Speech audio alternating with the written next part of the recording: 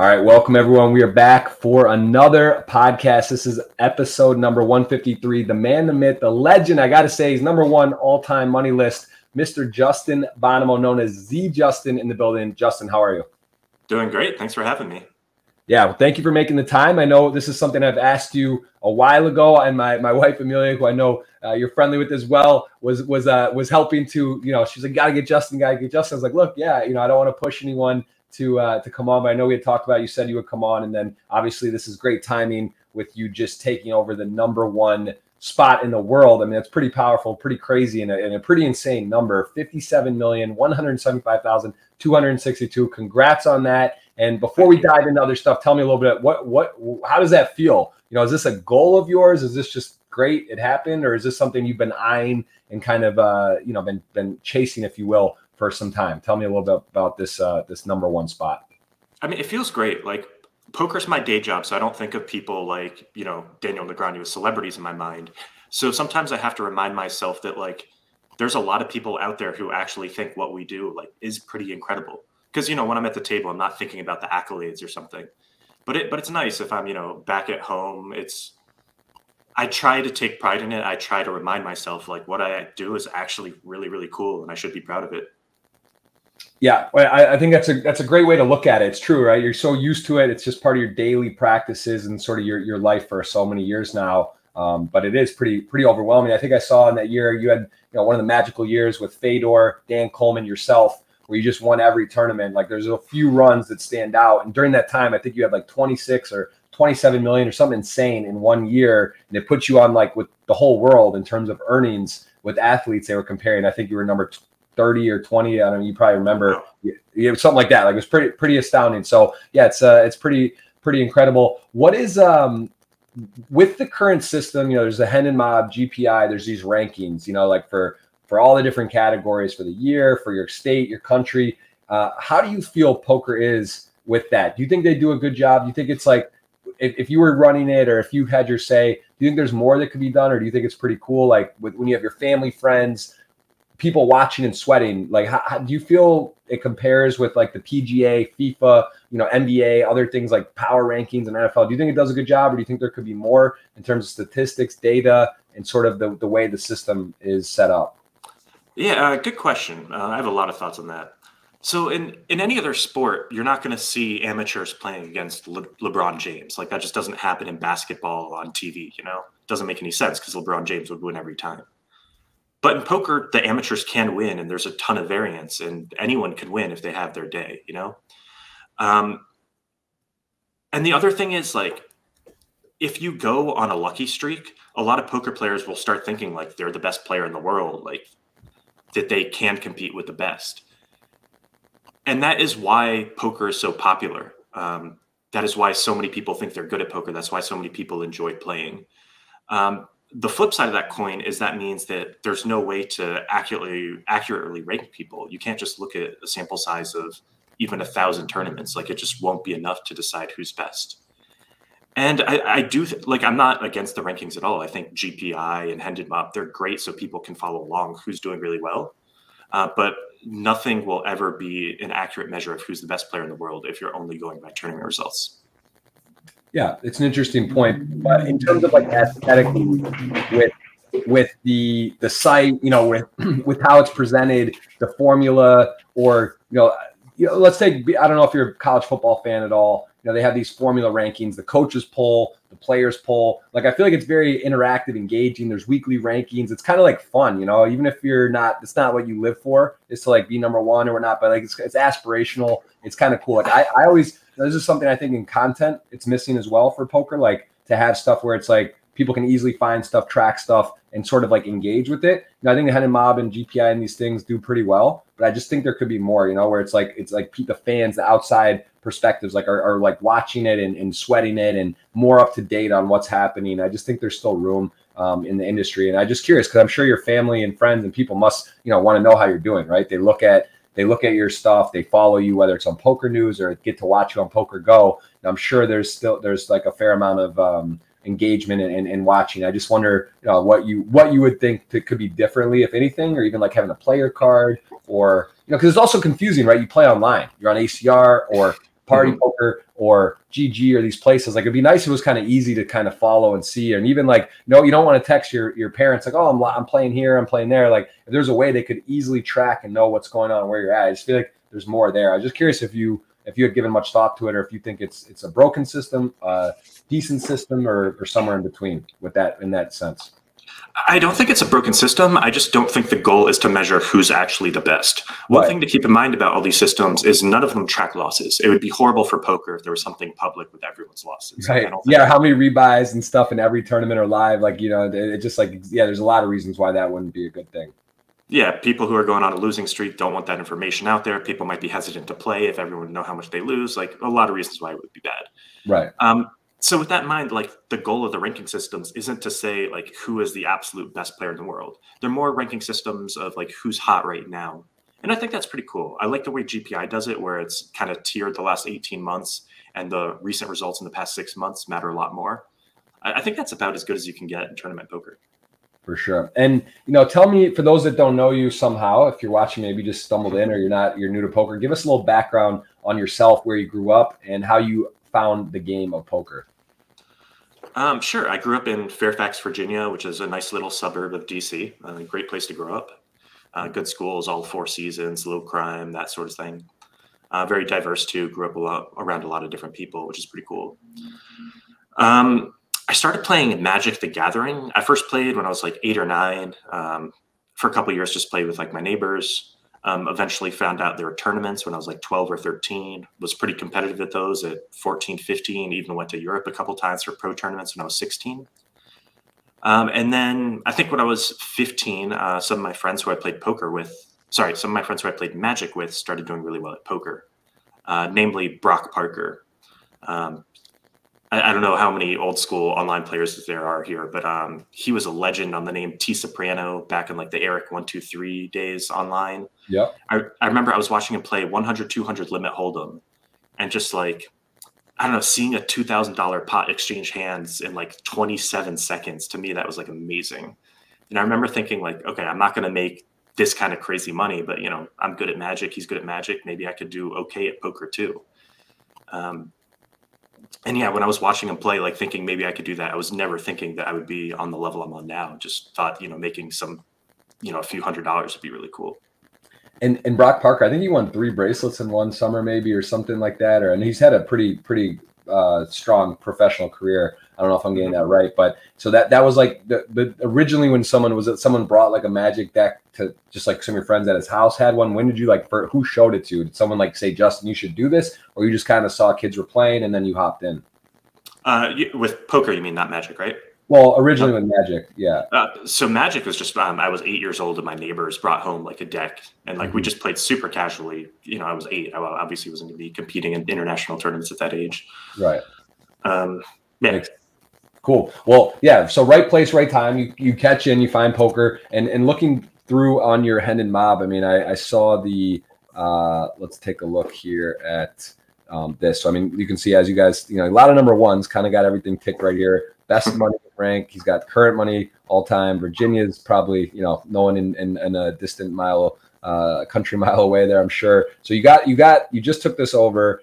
Back-to-back wins. It's kind of crazy if you look at your results here, just like podium chalk everywhere. Third, second, first. Now, these aren't 1,000-person fields, but still, you're in the zone, you're in the flow. What's working for you? What do you attribute this sort of mentality down the stretch to finish out these tournaments and to find your way to the top 3? And I mean, they're not 5-person tournaments, right? There's this one was 100K with, there's 20 still. It's hard to win. You take down first. I know this is like, I think this pushed you over, right? Bryn Kinney, who had the number 1 lead, this actually pushed you over. And we're talking about world-class guys. You got Jason Kuhn, Dan Smith. What's your ability here? What do you think is your superpower to finish out these tournaments and emerge against the top of the top? You're not playing against amateurs here. You're playing against world-class players who have played a lot. What do you think is something that you do just differently from take a great player, like a really good player, but how do you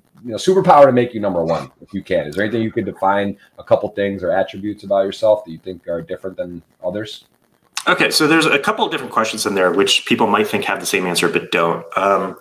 My distribution finish is going to be very top heavy, possibly even relative to players who are better than me. I have a fairly aggressive style. I might not care about the bubble as much as some other players. Like, and don't get me wrong, I do care about ICM. I do care about money. I'm not like so rich that I'm only playing for first or anything. But I think people who watch me play know that, you know, I like to play big pots. I like to bluff. And the advantage of that is when you get near the bubble or near the final table, you get to keep playing hands. You're not handcuffed in like second to last place, just like waiting for other players to bluff, to bust. So what you'll see is players who have that's not as fun a style. That's not as fun to be there folding and praying, you know. And I've been there maybe too many times. So yeah, okay. So you are the guy who has the chips that you got when the bunny's got the gun. You're putting the pressure on, ripping it all in, making people call off, finding spots that, you know. And this is something that Damo, you and him have been having some epic battles and heads up. Also, you know, arguably one of the best or the best. You guys kind of in that conversation. You know, it seemed to be like the case, right? You guys get chips and you use them. You know, which is obviously you're doing stuff along the way to get that. But sorry to interrupt you, but it is fascinating because it does seem like you seem to be in those spots with the Damo where you guys are just like steamrolling these guys. And I guess, you know, if you sorry to interrupt, let me get you back on your train of thought on how you're doing that or what portion is it? Because it's like, is it from hand one? Is it different points of the tournament? Because it doesn't mean like you have to still get that lead. You have to accumulate that for that spot. So what areas are you maybe taking some risks? Or I'm not asking you for the secret. I just, you know, you can tell me that after the pod, but just like give me some tips. Yeah, I mean, it starts hand one. Like I like to overbet. I like to make big raises, especially deep stacked. And Adamo's actually a good example. He's even compared to me, he is hyper aggressive. So he's even more likely than me to finish, you know, first or last. And, you know, people don't see all the times that, you know, he's busting a lot early and rebuying. Of course, they're seeing, you know, the final tables where he has giant chip leads and is crushing everyone. And even with a chip lead, he kind of takes it to an extreme. He loves opening just like, you know, jack 3 off under the gun to kind of push the table around. So he's like as hyper aggressive as you get in these high stakes tournaments. Right. And, you know, is that something that stylistically, would you say is this, you know, looking back on January 2005, and I think you had one of the earliest EPT, you know, you're the youngest player to make EPT final table. I'm not sure if that was that particularly, or there was like an official one. I think you were like 19 years old. Maybe it is this one right here where you got fourth. But is that something where you would say from the beginning of time? I mean, you've obviously adapted and adjusted, but were you always sort of aggressive and it was just like part of your game, or has this really come into light in the past few years, this style? Yeah, it's funny that you're going back to a tournament when I was 19. Around that time, maybe when I was more confident in my game, like 21, 22, I used to brag about the fact that I didn't have a style. And what that meant to me was I could sit at a table where everyone's loose and like I understood like, okay, this is the table where I need to just wait for the nuts because they're going to pay me off every time. Or I could get moved to a table where everyone was super tight and just like raise every hand and take advantage of them. And I've really prided myself in that for sure. And I still... As poker has developed over the years, as players have gotten better, what you've seen is kind of like the optimal style has like merged into like one strategy that people agree on. Like you no longer have pros who are playing 50% of hands in high stakes tournaments. Like you just can't win doing that anymore. And especially now with the solvers, there is an idea of like, this is how much you should be check raising. If you do it a lot less or a lot more often, people will take advantage of you. That being said, there are some mistakes that I think other players are making. And one of them, I think, is going by straight ICM calculations.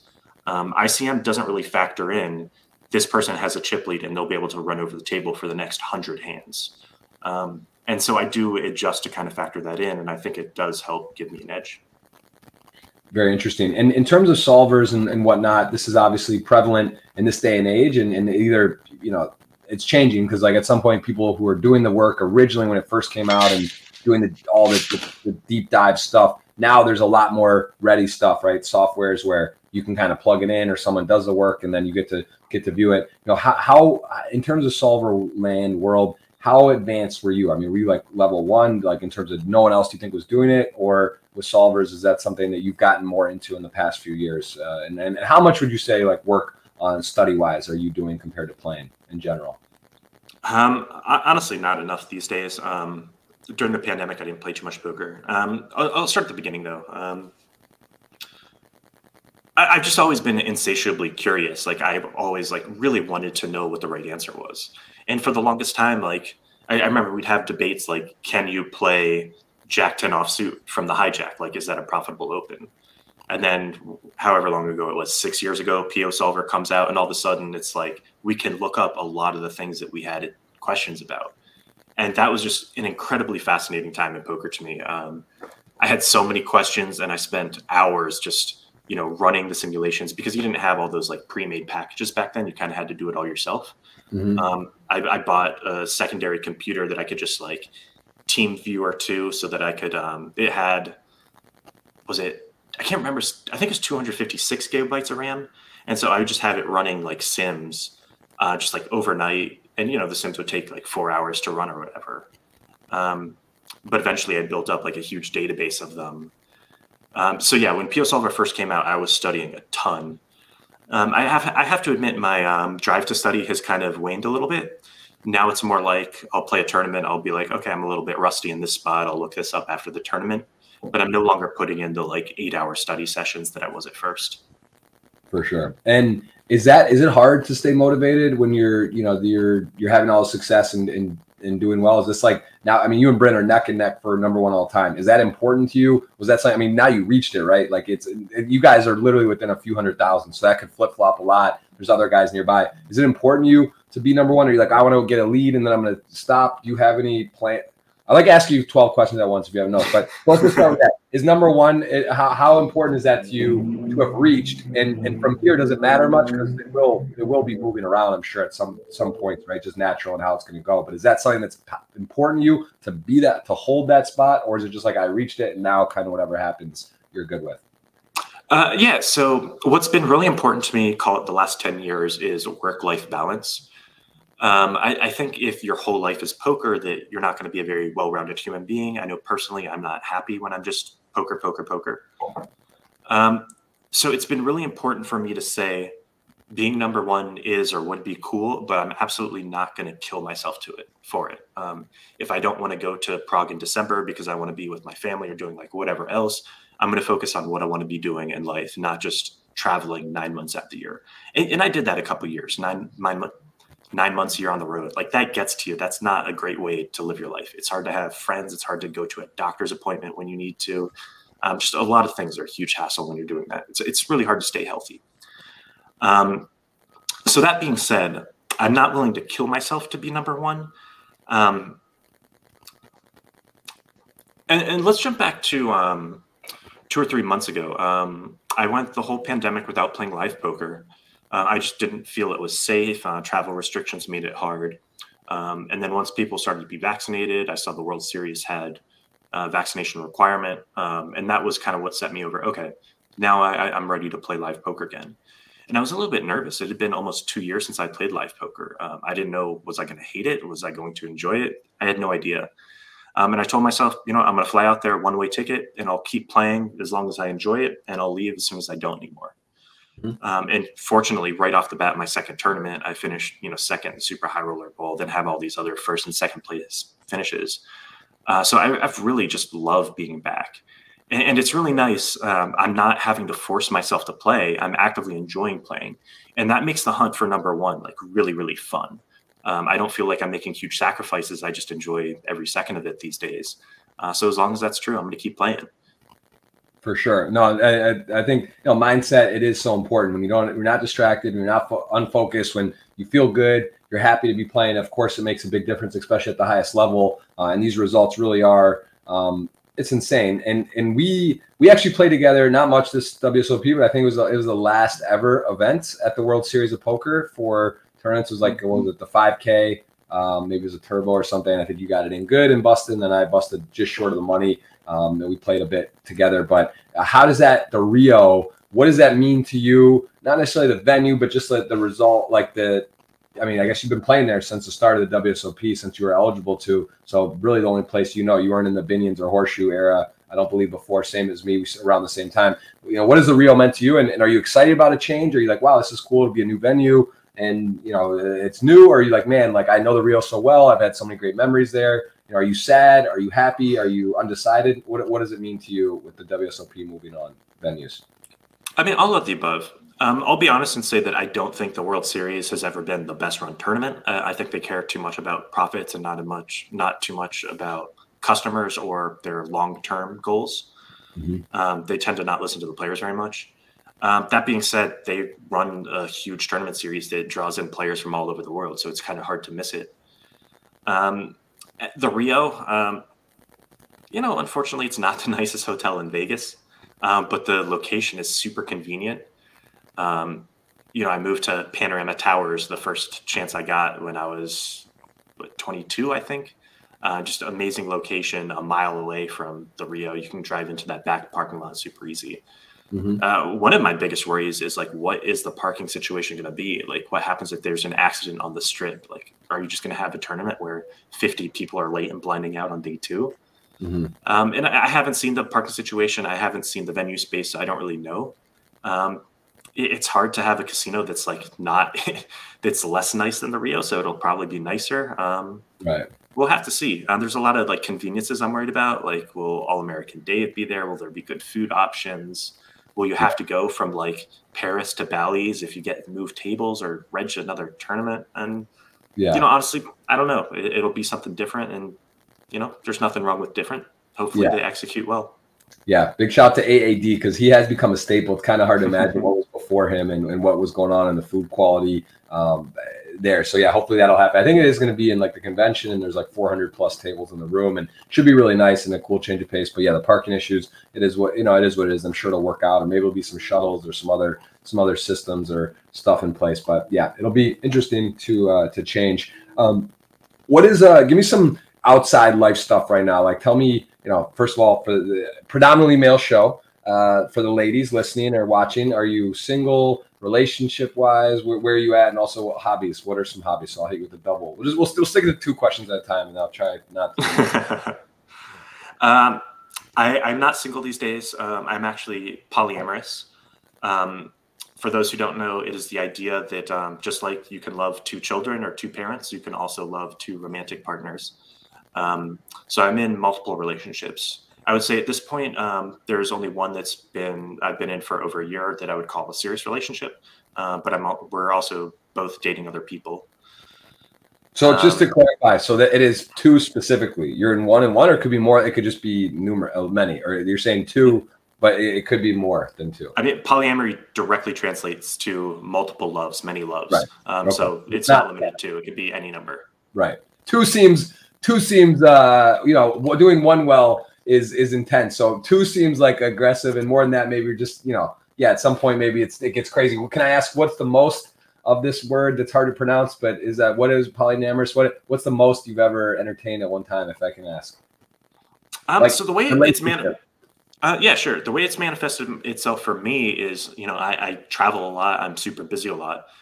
So rather, there are some people who have their polycules of, 8 different partners in the same city. But for me, it makes sense to kind of have more like casual partners that I see, a couple times a year in different cities around the world. It's really nice when you're traveling, playing poker tournaments. I would say I've never been in more than like 2 super serious relationships at the same time.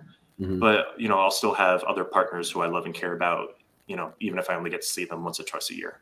I wish we had saved this for later, because now I forget the poker in #1 and 57 million earnings and whatever. This is fascinating to me. And, I must say I'm not so familiar with this concept or term. Obviously, I understand it. I get it. And I've heard different variations of relationships. And nowadays, things are more progressive thinking and more whatever. It's less, get married at 18, one person for life, all that. But anyway, very fascinating. I think those, I don't know. I actually did not know that about you. I did see in my notes. My dad sends me a big notes. I didn't know that was but listen, I'm not going to question. You seem to figure what you do well. So I'm sure it's working. I'm sure it makes sense. I'll tell Amelia to put her earmuffs on. I'm not going down that listen, very cool, very interesting. What about kids? Do you want to have kids? Is that something, again, same concept? You could technically have, multiple relationships, multiple kids, or have you thought about that yet? Kids? For me, like, there are just so many things that I want to do, and I could never find enough time to do them. So adding kids to the list seems just like impossible for me right now. It's a good answer. It's true. It is. Yeah. It is true. I have one, and one I have more, and it does definitely. If you look at a pie chart of what you're doing, what you want to do, a kid is very important and a big responsibility. So yeah, of course, that's a good way to wait. You're not a man's less in a rush than a woman as well. How old are you? 36, 7? Yeah, 36. 36. And it's not that I'm completely closed off to kids. There are some, like, one of the great things about polyamory is you might see households that have 6 parents living together raising 2 kids. Like, that is something I would absolutely be open to. Very, very interesting. And where do you think you'd want to settle down? Actually, I have a residence at Panorama as well. Spent some of the time there. Great place, great location. Love the building. Where would you think, where is home like to set up? Is Vegas, is that in your heart? Like, you'll probably always make that a hub, or is there any other cities that you would entertain calling home and setting up shop? Yeah, Vegas will always be like a secondary hub as long as I'm playing poker, but it's absolutely not where I want to raise a family. I spend a lot of time in Vancouver and really love it. When I moved away from California when I was like 22, I kind of always said that I'd end up back there one day. If I'm in the States, I would say it's going to have to be somewhere in California, maybe San Francisco area, maybe San Diego area. Not really sure. Very cool. And what is give me something that stands out in your career. So we got to go a long way down. Your first ever that you're already, I guess, probably playing online. I mean, you're known as one of the most prolific online players ever. Z Justin. Who knows how much you've won total, right? Because it's like pocket fives and now party poker with names and new names and aliases. It's kind of hard to like track. I'm sure you've won many millions online. What at this point of your career, where were you when you started playing here? Like, had you already had a nice bankroll, or was this like you won a satellite and you were just dipping your toes in poker in general, and now you were playing live, or were you already pretty prolific online at this point? I had a bit of a name online. So I was 19 at that tournament you highlighted. I started playing online poker when I was 15. I started actually making money at it when I was 16.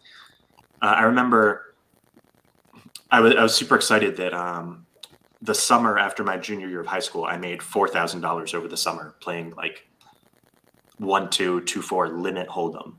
I thought that was like such a huge amount of money. I was like so happy with it. Mm-hmm. But then it like really skyrocketed my senior year of high school.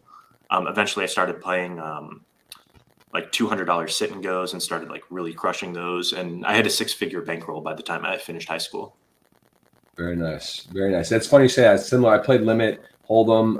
It's similar kind of time and stakes and all that. And I remember Bahamas. Those were like the first trips really went down there. PCA. Maybe you were a year or two before me. Because I think you're 1 year older. But I started around the same time. Tell me about like a first meaningful score, like a bankroll booster. Because I see here, this is a pretty special one, right? You get some scores, 15, 40, 50. You get a 152 6-figure score. Were you at this time now? I mean, similar, right? It's in later in the year though. Had you already had a much more success? I mean, this is a big spot. You're playing for, at this age, you're playing for 2.2 million, 7 left. I mean, look at Haralabob. You got legends. You got Daniel Negreanu, Hashem, who had just won the main event. I forgot he took this one down as well. What was that like, and how big of a moment was that for you at that time? That was brutal. The World Poker Tour is 6-handed final table, TV final table. So that's kind of the goal. I was doing really well with 8 players left, and then just like got sucked out on like 3 times in a row. So that one was actually an incredibly frustrating one. Let's go back though. Let's talk about the second tournament on that list. Okay. EPT Deauville. So I was 19 at that tournament. The youngest ever. They said I saw a note about like youngest ever at a EPT. So is this a main event or was it a side event? Is it a main one? Yeah, EPT main event. They were often only 2K buy-in back then, and I had just dropped out of college. Basically it got to the point where I was making so much money playing poker that I felt it would be irresponsible for me personally to stay in college. I'm certainly not saying that is advice that everyone should follow, but for me, like, the painting was on the walls, the writing was on the walls. At this tournament, at this point in time, no teenager had ever made a televised final table before. So at this tournament, I became the first ever teenager to make a TV final table. And that's pretty cool to be the first to do something because, no one can ever take that away from me. No one else will ever be the first teenager ever to make a final table. That's like a record that will always belong to me. So I'm really proud of that. That's cool. Yeah, that's a walk down memory lane. Yeah, that's one thing I will say I love about the GPI and the Hidden Mob, like being able to click back and have that record sort of journal to see what happened, how many players, where you were. Because I mean, look at how many scores, how many different stops, different years, the World Series stuff starts kind of blending together. So it's kind of cool to look back and see all, you know, the results and who was there, who you were playing, who you were facing. Give me like the first, as I'm scrolling here, stop me if you see, when was one that was like a life-changing or memorable for you? Because I mean, these are still 160, 130, you know, 230 second. That's gotta be tough, right? World Series bracelet to win one. I mean, that was you look at Eric Lindgren, you know, Roble, legend, a lot of big names there. Howard Lederer, Haxton, some, you know, these guys, Dave Williams, Roland DeWolf. I mean, big names there. What was that like to lose that heads up? And at that point, you were kind of cruising, I'm sure, like from online and everything. You had a significant role. Yeah, that was another very memorable tournament. I remember the talk of the tournament was, well, it had been for some time that like Eric Lindgren may be the best player in the world without a bracelet, and I kind of like thought, you know, honestly, I thought it was better than him, and I also didn't have a bracelet. And you know, a lot of the old school pros, they like the people that they've seen at these WPT final tables and, you know, the TV pros. And you know, it would have been nice to show the world that, like, you know, of course you don't show the world that you're better than someone by beating them heads up, but yeah, I really wanted to win that one. I ended up having 3 second place finishes in the World Series before I finally won my first bracelet. So for quite a long time, that was a very frustrating thing for me.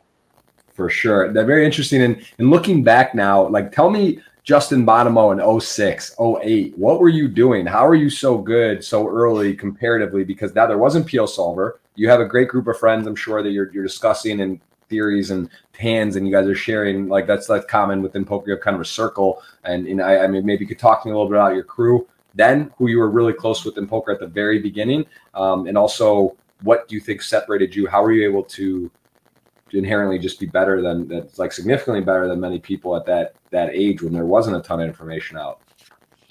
Yeah, so I think instilled by my family was the idea to just kind of like think for yourself. My dad was like, and still is, a very outside the box thinker, and I learned a lot from him. Also my older brother. And then the other thing was just I had so much training on games. Like, all I did from age 8 was play games, whether it was Nintendo or Magic or StarCraft or poker. Like, I was just gaming all the time. And so to a lot of people, they'll play a game for the first time, and it's weird, abstract information. Like, if you get 2 points for this and 5 points for this, like, what does that mean? How do you balance strategies? But for me, it just makes sense. You tell me a new rule, and automatically I'm thinking like, okay, with this in place, I need to start thinking about my strategy over here. And the wheels are just turning constantly. Like, I just speak the language. And the advantage that gives me in the poker table is I'm able to just like not just copy other strategies, but actually understand like how these strategies interact with each other. You can kind of give me 2 strategies and I'll be like, okay, strategy A will completely kill strategy B if they're, you know, head to head against each other. And I'm just kind of able to stay one step ahead of my opponents because of that. Very cool. And give me a couple names like then and now that you're sort of like you pick each other's brains, or you think you respect, and you sort of your poker circle. And has it changed? And maybe some players aren't still around playing that you played with them, but like, give me 06, 07, 08, early on. Who was your crew you travel, go to dinners with, and really share a lot of poker with? Sure. The first crusher that I started talking strategy with was Ozzy87. I don't know how many people here are old school enough to remember him. OZZY, right? Yep. Yep. Yeah, he was another guy who could just see like what other people were doing and be able to see like, okay, we just start 3-betting in these spots. Like, this is how we take advantage of them. And yeah, I learned a lot from talking poker with him. Part of that crew was also Roman Yatsiki. I hope I'm pronouncing that right. Empire 2000. He now plays like high stakes mixed games at Bobby's Room and stuff. Mr. Smoky won Steve Bilirakis. He was the youngest player ever to win a bracelet, and maybe the youngest player ever to win 2 bracelets. He had twins, though, and lives in Chicago now. Doesn't play too much poker. Brandon Schaefer and Carl Olson were kind of part of the crew a little bit. Nice. So yeah, a lot of firepower there. A lot of early adopters and thinkers. And you know, looking back now, do you feel it's more fun, or was that like the Wild West when you're like traveling, making a name for yourself, the bankroll, going to countries and places for the first time, like traveling the world, your family and friends probably think you're a superhero. Like, who is it? What the hell? He's playing, winning hundreds of thousands in Monaco and Deville and these places. Or is it more fun now because it's like you did it, you are number one, and it's just kind of like the world's your oyster. What is if you had to compare and contrast, give me what you think is what do you prefer, or how are they different? I would say it was more fun back then. But like just being a trailblazer, trying to like disprove everyone. Like everyone thought all these young kids, they're never gonna last. Like it's the TV pros, the field players who are like clearly the best players of the world. The Justin Bonomos have nothing on the Mike Mattisau's. And so it was fun kind of like proving the world wrong. It was also just fun because it was new and it was exciting, and we were making names for ourselves, like building our bankrolls. The game was also very different back then. It's honestly a little bit more fun to just be like, I'm thinking one step ahead of you, therefore I'm winning, rather than I spent 30 hours studying last week alone, so I'm going to have an edge. So I think that aspect of it was cooler back then. And what do you think of the current state of poker? Obviously, you have to. You're happy because you're emerging as number one, but like, where do you think it's going? Do you think that you see the numbers up? It's crazy live. Let's take live and online. Like, what's the current state of poker, and what's your kind of prediction moving forward for how poker's going to go in what direction? Do you think we're healthy? Is the game in a good place right now? No. Obviously, the pandemic means that you can't call live poker like a healthy place right now. I think it's unfortunate how loosely people are taking the restrictions. When I came to Vegas, I thought, okay, everyone's going to be vaccinated at the World Series. And now I'm finding out that's not true. I thought there would be measures in place for people who had COVID to reduce the spread. And, some people are being responsible about that. Other people are throwing giant parties and lying to people about the fact that they had COVID so that they can still hold their parties. And that's really unfortunate. There are other places without vaccine mandates that require you to wear masks, and people just aren't wearing masks. I'm seeing people in the bathroom not washing their hands, and come on, people. We're not asking that much of you. If you don't do anything else, at least wash your hands when you go to the bathroom. It literally could save someone's life. That's not asking too much.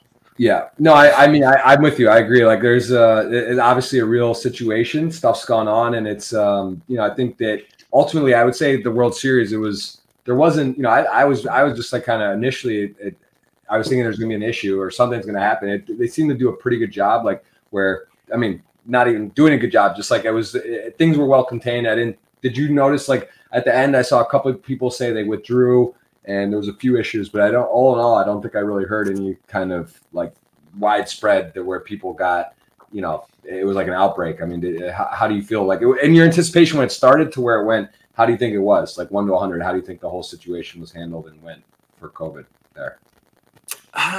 Somewhere in the middle, because it could have been a lot worse. At the start, it appeared to be great to me. It was only at the very end of the World Series that I started hearing about these loopholes, ways people were able to get in without being vaccinated. I'm not going to share those ways because I don't want to encourage anyone else to do it.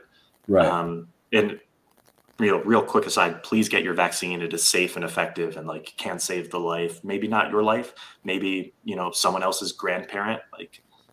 Do it to be a good citizen, please. Sorry, you probably don't want to get too political. Let's teach his own. It's all good. I'm happy for people to share their stuff. Like I said, I got vaxxed.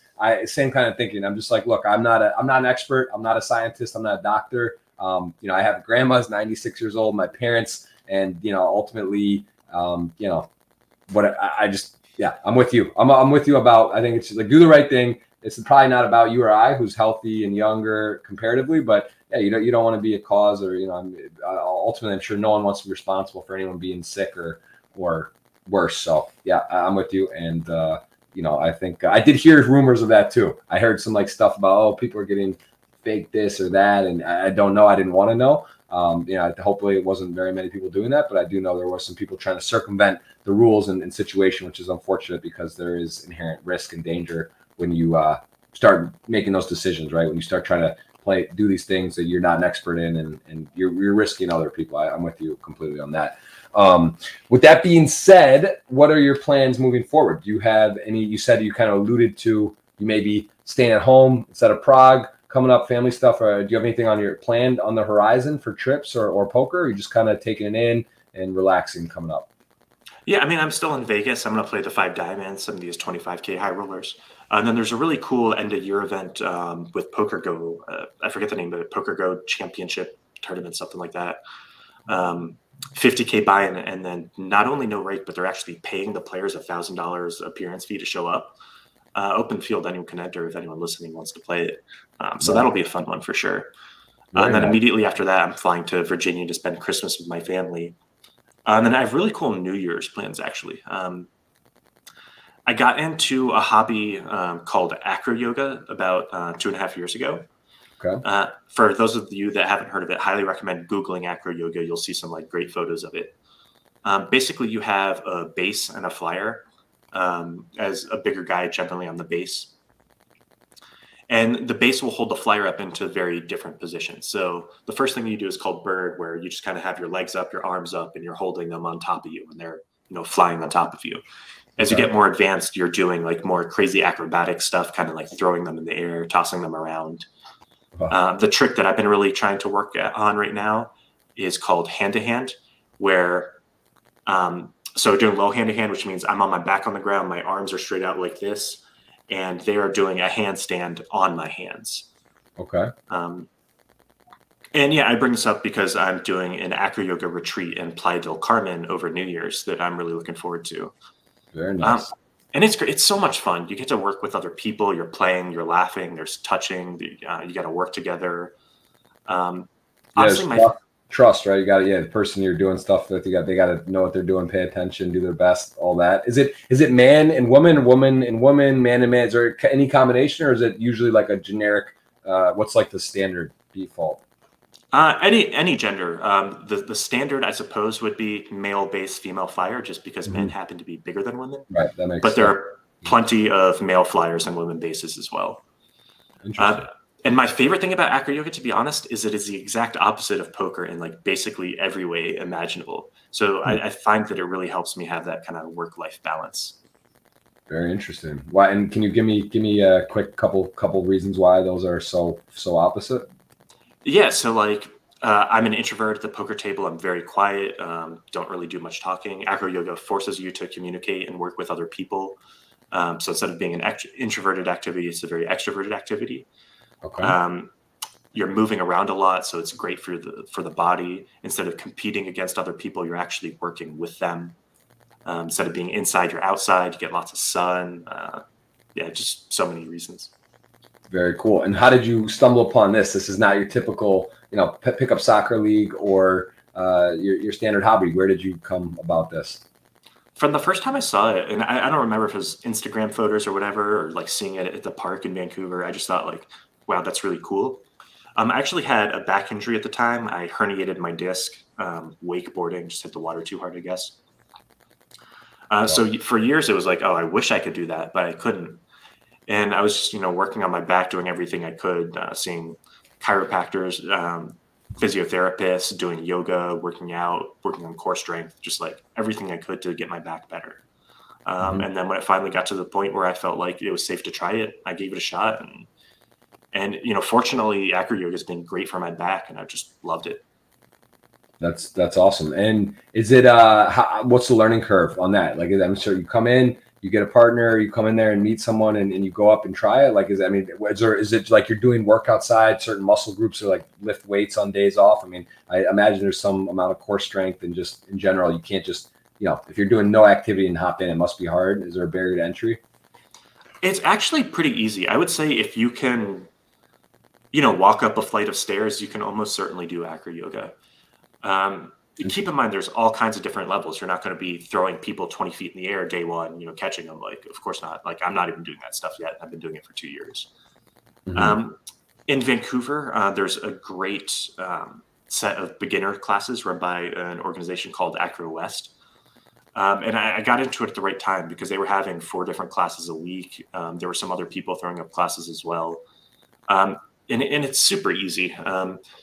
My girlfriend was actually an instructor at the first beginner class I went to, and they were just so great about cultivating an open environment, because acro yoga can be intimidating. Like, if you show up by yourself, you've never done it before.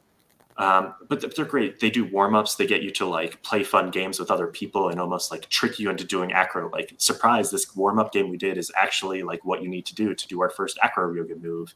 And you know, next thing you know, you're doing acro yoga with other people and just having fun, laughing the whole time. That's very cool. What else? Growing up, sports? Did you play any sports or athletic stuff, or was it pretty much just you know, this is like yeah, obviously you weren't doing this then. You said you came across this recently, but what about any team sports when you were a kid, or tennis or soccer or anything? Yeah. Basketball was always my sport. I was never like a star athlete or anything, but I was, you know, taller than the other kids in my middle school class, so I was okay at basketball. Unfortunately, my back problems actually started when I was like 8th grade, 9th grade, and that basically ended my basketball career like very early. So after like age 16, I didn't really do too many sports and didn't really focus on my physical health enough.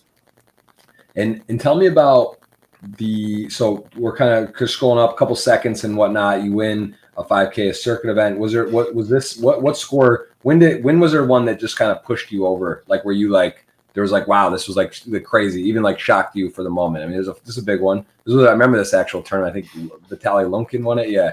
And Ike, I think you were pretty close with Ike back then or now. I don't know. I mean, I think you guys have been friends, and he's crushed the game. But was this, I mean, this was also another huge tournament. Was this a big moment for you, or in the 400K? Was that your biggest at the time? Yeah, that was a fun one. Isaac Haxton and I became great friends. We moved into Panorama Towers together at the exact same time. To kind of circle back to a previous question, my strategy in poker used to be like learn from everyone that I possibly could, make friends with, you know, as many top players as I could. And then I met Isaac, and it's like, okay, I don't need to make any more friends. Like, he has honestly, he might have the greatest poker mind that there has ever been. Well, and high praise. That's, I mean, I've heard very high praise from him in general, like how good he really is. But that's a big statement. So that's, I mean, tell me why, how, what, just his way he approaches the game, just the way he thinks.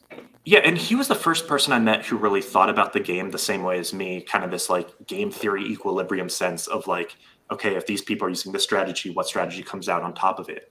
And I mean that with a lot of humility, because even though I like stylistically thought about the game the same way, he just like was years ahead of me, just like absolutely brilliant.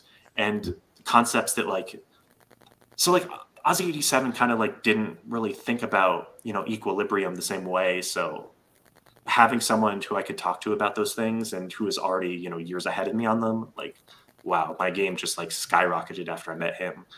He also taught me how to play heads up. I ended up making a lot of money playing heads up no limit, largely thanks to him. So yeah, meeting him was absolutely one of the best things that happened in my poker career. Yeah, very cool. I've heard nothing but good things. I haven't had a chance to really connect too close with him, but I know a lot of mutual friends that know him well and all say great things. So love to have him on eventually. He's a member of Party, so hopefully Team Party Poker, hopefully we can make that happen. And tell me about Burning Man. So you went for we've had a few times that we've gotten to enjoy being in the same camp and having some fun.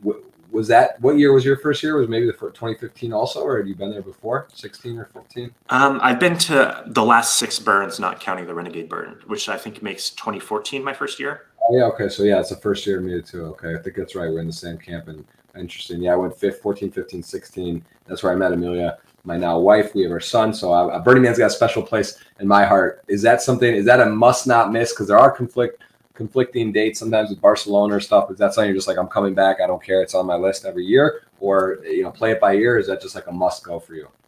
Oh yeah. People would always ask me the question, would you ever miss a Burning Man? And I kept saying something like absolutely crazy would have to happen for me to miss Burning Man. And unfortunately, something absolutely crazy did happen with the pandemic.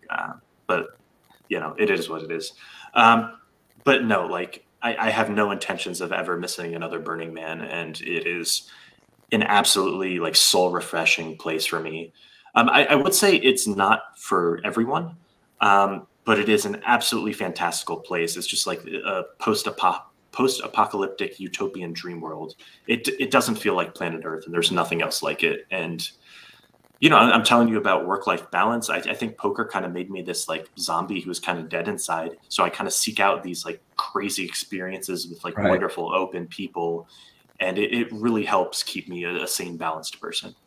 I like how you describe Burning Man. I think that's a good way to put it. I could put some images on. If you haven't seen or heard of it, you should do yourself a favor and Google Burning Man. Look at images, and it's pretty spectacular. It doesn't do it justice, but it gives you a good idea of what's going on there. And what is, let's take, beside Burning Man, give me some other places in the world that you like to do and to kind of unwind, if you will, because I did, that sort of leads to my next question as well, which I would just show, like 2011 Black Friday, right? This is April 15th, 2011. Am I right, or 9? Why am I thinking it's 11? Yeah, I think it was 11. 2011. Yeah, 2011. So April, you know, here you're probably whatever, you're playing online, January, February, March, April. Now all of a sudden you are no longer, you know, in the US online. Tell me about this time period and moving to Europe, and if you've discovered some places you love to be, and how this was with this kind of shit forcing you to be out of the US and be somewhere else, and what this meant for you. Yeah, I mean, that was a really rough time. I remember the day that it happened. The Panorama crew, we kind of got drunk in the hot tubs, like me, Isaac Haxton, Scott Seaver, I think Steve O'Dwyer was there, maybe Aaron Bean. And powerful names there. That's a lot of firepower. Those are sort of like the great mind, the Great Minds Alliance there. Okay, so yeah, what's going on? What's the mode? Give me a bird's eye, a bird on the wall, a fly on the wall. What do you want to call it? Tell me what's happening. Are people freaking out? Are people excited? What's the deal? Yeah, we were just kind of laughing about how like our jobs are over. There's no more online poker. We're going to have to leave the country if we want to continue, and our money is going to be locked up. And we were like joking about it because we thought, you know, it'll blow over in like a week or two. And then as time progressed, it was real. I was in a long-term relationship at the time, and eventually got to the point where it was like I had to move to Europe to continue with my career, and she couldn't leave the US because of her career. Wow. So yeah, lost someone who I love very much because of Black Friday. I ended up moving to Malta, which honestly I didn't love. If you're like want to retire on the beach all day and do nothing, it's great. But if you need to like get things done, need to get like banking things done, then it's probably not the best place. Right. Was there for 3 months. Ended up moving to Toronto, which I like quite a lot. The winter was a little too cold and brutal for me, but Toronto's a great city. Met some like really cool people there, and was happy to play online poker from there. Oh, still there, Jeff? Yeah. You cut for a sec, but I got you. Yeah, I can hear you. So okay, so you moved. Why Malta? Why originally there? And like, I mean, Mexico, other areas like Canada. What made you? Was it a group of friends that were like looking and discussing and thought it would be cool to try something new, or how did you come up about that location? Yeah, it was actually Isaac Haxton's idea. And Steve O'Dwyer also moved there with us, and Isaac's wife, Zoe. The four of us moved there together. They had very favorable residency laws because, you know, you can't just easily move to the Netherlands or wherever, you know, as an American citizen. It's kind of hard to just like permanently set up shop somewhere. But unfortunately, the laws became very less favorable literally as we were on the flight to Malta. Oh, wow. And you know, if I wanted to stay there, that would have caused huge problems. But you know, fortunately, I found a haven in Toronto. Very interesting. And then Vancouver was later. When did you make that jump? Yeah, I first went to Vancouver about 7 years ago. Honestly, I would just like Google like best places to live in the world, and the two that always came up were Vancouver and Melbourne, Australia. And it was a kind of matter of like, I didn't really know anyone in the cities. Like, tried to convince friends to move to them. And then Donnie Stern and his wife Stephanie moved to Vancouver, and I ended up moving there at the same time as them. And then her good friend Jeff Rossiter moved there too. And you know, it's just really nice to actually have friends in a city before you move there. I'm looking through your Hendon. I see one like fourth for 600K in Australia, but it doesn't seem like you had a lot of cashes or success there. Has that been one you just haven't gone to as much, or have you not particularly run well there? Because I think I see literally one flag or something for Australia for you. Yeah, I think I've only been there twice. There were a couple years where it was hard to do both PCA and Australia. Yeah. And it's just like a really busy time of the year to be like traveling that far when there's other tournaments that are closer. Okay. I was gonna say I don't think there's probably a stop where you've ever had adversity or too much of it, but that doesn't seem like one that's like your staple. I guess Bahamas, right? That's one you just kind of hit every year for a long time. And then, is there any other stops that you just don't miss in particular? No, not really. I guess the World Series is the only one that I've actually never missed. I think I missed one Bahamas, and that was it. I've only been to Aussie Millions twice, even though I love the city. Monte Carlo I do most years, but not every year. For sure. And then I see here this big 2 million score. So this is significant comparatively. 400K, some 200s. You're hitting some shots. You're doing well. You're probably still playing a lot online, I'm sure. But this was all of a sudden like a significant jump in scores. What was this tournament? What did that mean for you? That was actually the smallest percent of myself I've ever had in a tournament. My bankroll was kind of low, in large part due to having like most of my money locked up for Black Friday reasons, and then went on like a losing streak after that. It's kind of funny to think about how this huge win was, smallest piece I ever had of myself. But, still like 100K super high rollers were new, and like to win one of the early ones, like felt really, really good. And that was one of those tournaments where I just like steamrolled the final table. Just like nobody had a chance, had chip lead the whole way, had the nuts like every hand. The camera crew was actually thanking me because I won the tournament like 4:30 in the afternoon. They're like, we get the whole day off. Like, thank you so much. Catch the beach even maybe or something. Yeah, exactly. Some of those go till 2, 3 a.m. or it's just forever. So yeah, no, very nice. Yeah, you're a crowd favorite there. That's awesome. But still, significant score. Big deal. And as you said, that is sort of like towards the beginning of those high roller, the Alpha 8s and this series and breaking on. Now it's like there's 100Ks on a Tuesday randomly in Vegas, and you're just it's casual. But like this was sort of a new concept at the time. And what was your thoughts though? Like, so when you saw those 100Ks start rolling out, were you, was that exciting to you? Were you shocked? Were you like, all right, I got to come up with a plan and sell stuff and do things like, or were you just kind of, see how it goes? Because this was literally, I think, the very beginning when it just started putting them on tour, maybe a year before, but pretty new. Yeah, it was cool. I don't think like the public really considered me to be one of the best tournament players in the world, even though I personally thought I was at the time. So you had this like situation where all of a sudden like these high stakes players need to start selling action. And you can only do that if other players think that you are very good at the game. So, I was very happy that, there was a contingency of high stakes poker players who like believed in my abilities, and, that meant a lot to me. And then to, take their trust and take their money and then, actually win with it. Like that's really cool. You get to share money with like your friends and people who believe in you.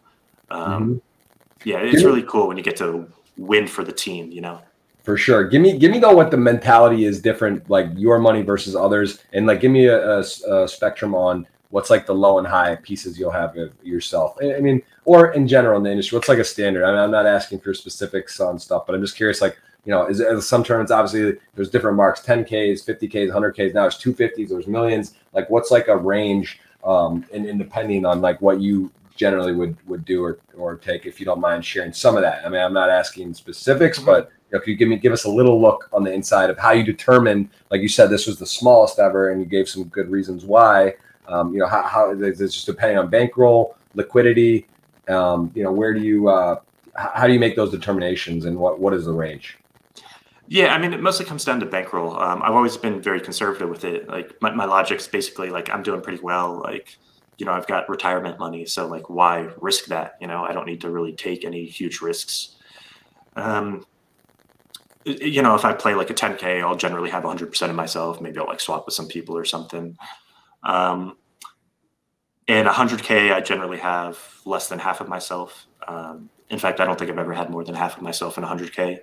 And then for like the ultra high buy-in tournaments, like the millions, it's significantly less than that. Mm-hmm. Makes perfect sense. I got someone in the chat live. Again, guys, nice to be back on Twitch, my first time in months. So appreciate you guys coming in, saying what's up. We do have a giveaway as well. Going to give $100 in Bitcoin at the end of the show. If you guys retweet, you're eligible. Follow the instructions, and we will take some questions. We got to save time. I'm rusty. We do have a lot of questions. I don't know, Justin, did you happen to hit? Did you see the questions on there? Or any of them? I think we have over 100 questions on Twitter, which is a lot. We're setting records. out here, as you would expect from the #1 all-time money earner. But we will save some time. Did you have a chance to see any of those on there? Because I do want to save a bit of time for that. Yeah, I browsed through, and it seems like you've asked most of the ones that I've seen. You know, I just figure I trust you, the expert, and you know, figuring which ones you want to ask me. So, yeah, I see. Yeah, I will try to. I have my own notes and kind of just gonna go with it, but I will try to get some of those. We can't get all of them, of course, but we will try to get to those. I forgot what we were just talking about. We were just talking about the pieces and the stuff. Yeah. So yeah, tell me about how you know. Let's talk about swapping, because this is something that I actually had an interesting situation happen in a cash game with someone that stuff that I found out. Someone was swapping like 20% in a private home game, which is a very large number and undisclosed. Like, how do you deal with that? Because a lot of these are 20, 30 person fields. A lot of people are friends. I think it's pretty understood that generally like people are swapping. That's like one form of variance to hedge, right? But like, how do you approach that? Like, how do you is there a certain etiquette within the high stakes community that you need to disclose at a certain degree, or most of the time you know the people, and like, will you say, oh, by the way, we have 5%, 10%? Give me a little look into the etiquette and like what is customary, especially in these small buy-in fields, because it's different than a cash game, where a cash game you're just at a table with people, right? It's just like that's it. But in a tournament, there's 3-4 tables in these high rollers, 5, even more. You know, what is your perceived etiquette sort of on this thing with swapping, and when does it become too much or people need to know? Yeah, I mean, it depends. Unfortunately, there's no like hard and fast rule. There's no consensus in the community. I think it's very important that you have a much bigger piece of yourself than anyone you're ever likely to be at the same table with. Now, you know, if someone buys 50% of someone else's action in like the World Series main event with, you know, 8,000 people, yeah, I think that's understandable, because like the chances of you being at the same table as them are pretty small. But I think that would be very wrong in a small field high roller tournament that maybe has 40 players, because you probably will play with them. Yeah, so generally I'll have at least 4 times as much as myself as anyone else. That way, you know, I really don't care about how they're doing. I'm just trying to win as much as I can. yeah. And I think if you ever get to the point where you're kind of thinking like, oh, I need to do something to help this person's chances in the tournament, that's a sign like, okay, your swap is too big. You need to start taking more of yourself and less than others, because that is very unethical when you are trying to help out another player in a tournament. That should never happen in theory.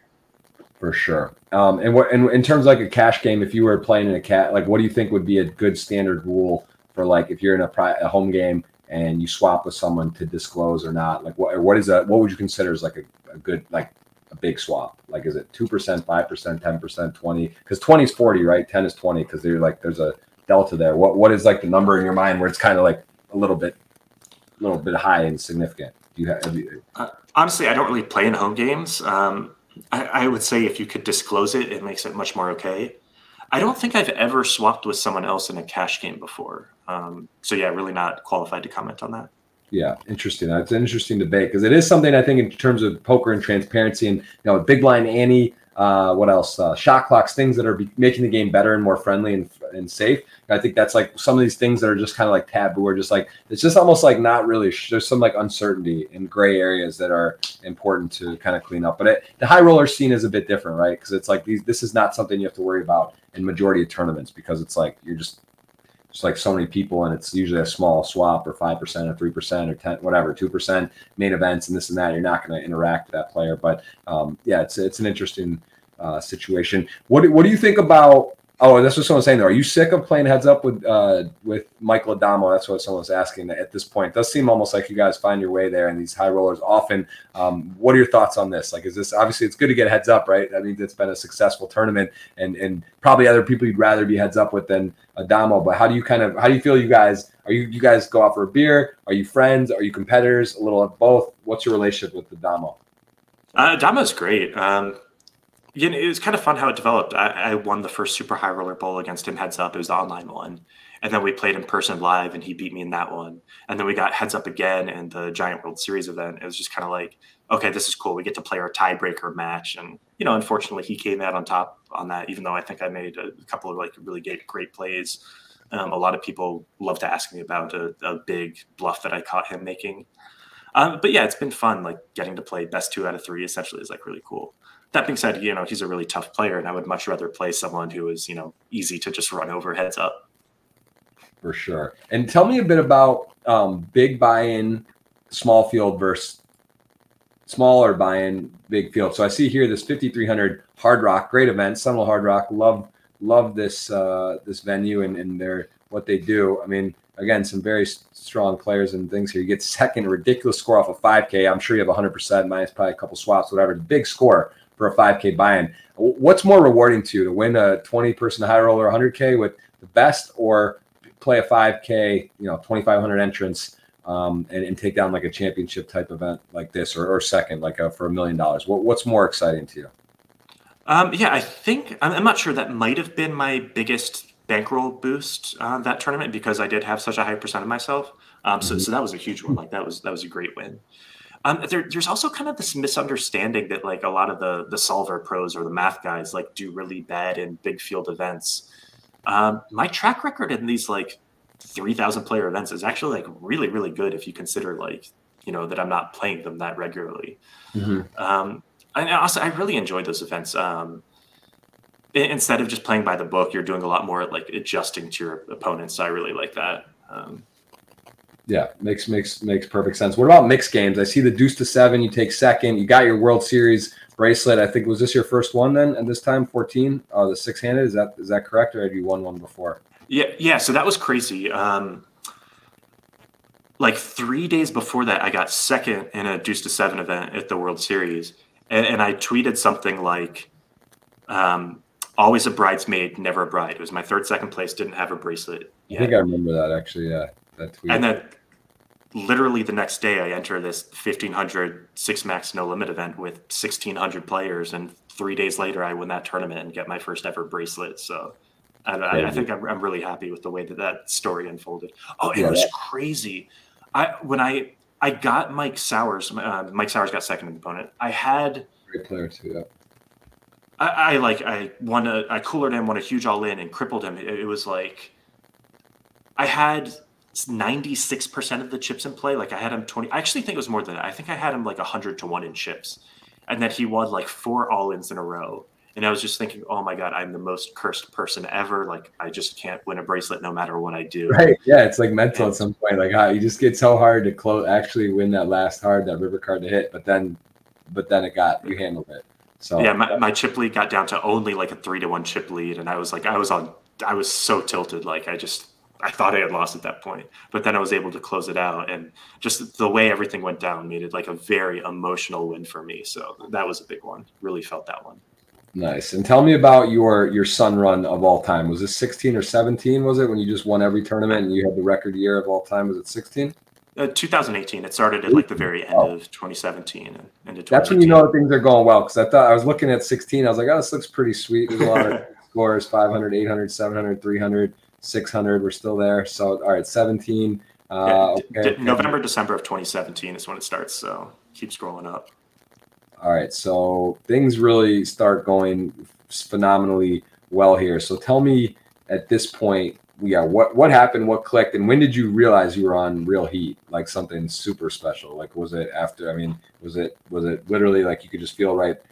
Was it in January when it got a little silly, or when did you realize like wow? And what did something click, or was this just you're running hot? Had anything changed? Any like little adjustment or something that happened that you think you did to help spark this, or was this just like luck when preparation meets opportunity and things just aligned?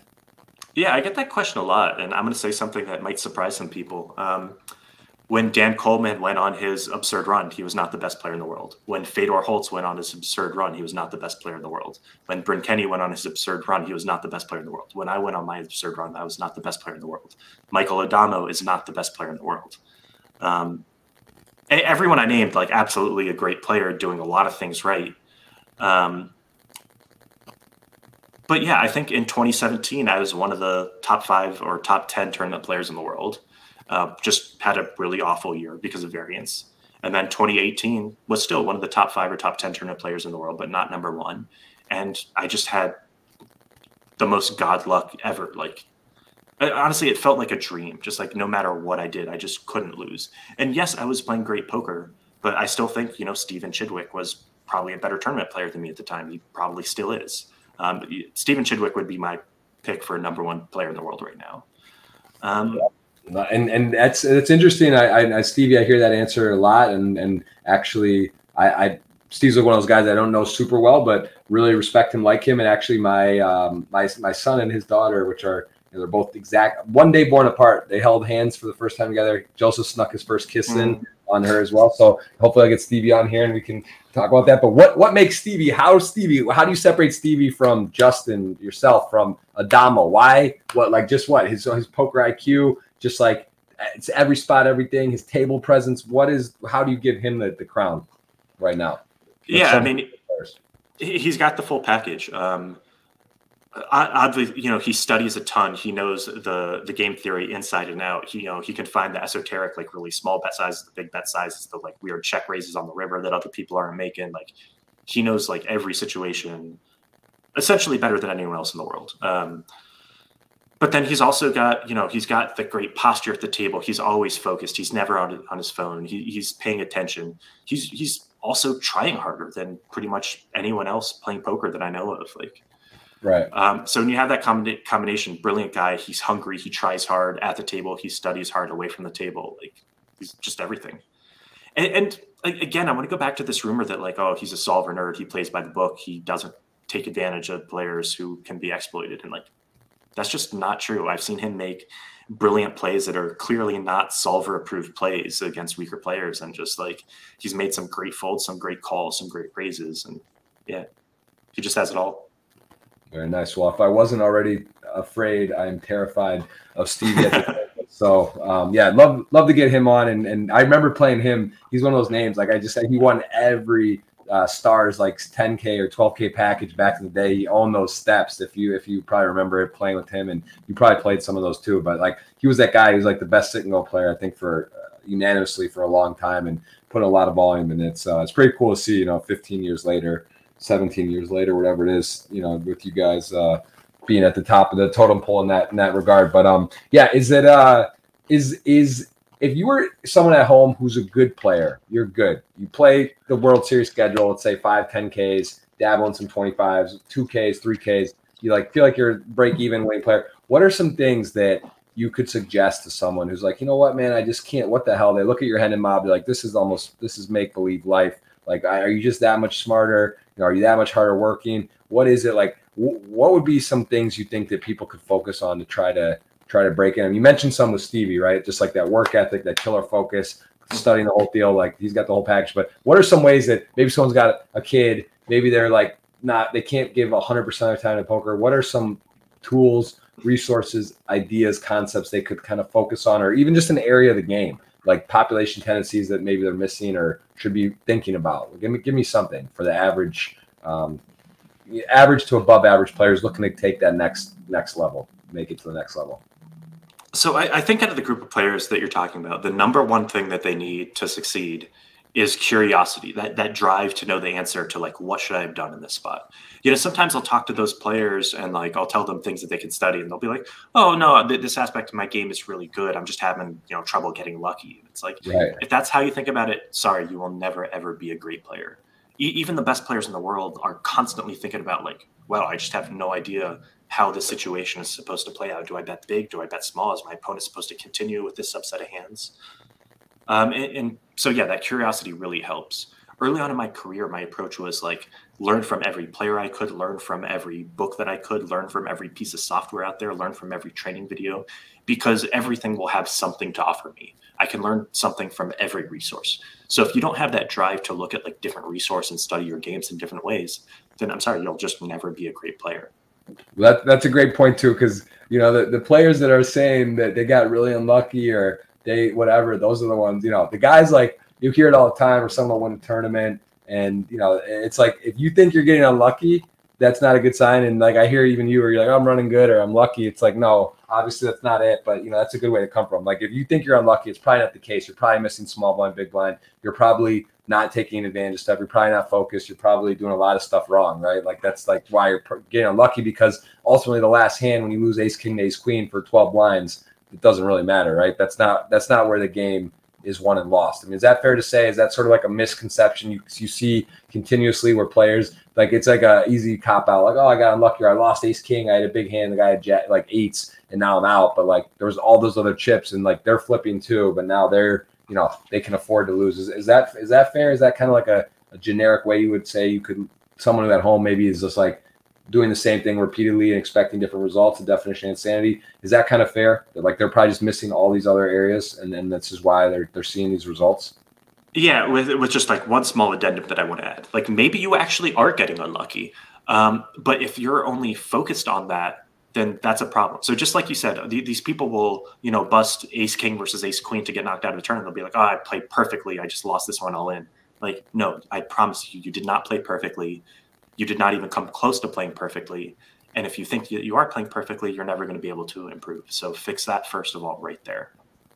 And that is also one of the biggest, I think, problems and where gap in poker, which can be improved, or ways that it's going to get more clear, because it is confusing, a results oriented game, right? Like I go home, my wife doesn't care, I lost king to ace 10 suited for 60 blinds all in pre each. You know, it's results oriented. And so like sometimes you might be playing terrible and have a pretty good run or a result, and sometimes you might be playing great and get really unlucky. How do you sort of compartmentalize, understand, break that down? You know, obviously for yourself, it's a lot easier than someone who's an average player, or does, you know when you're playing probably your best and when you're not. But you know, is that tricky though? And as for the population in general to understand that, because of how results oriented poker is?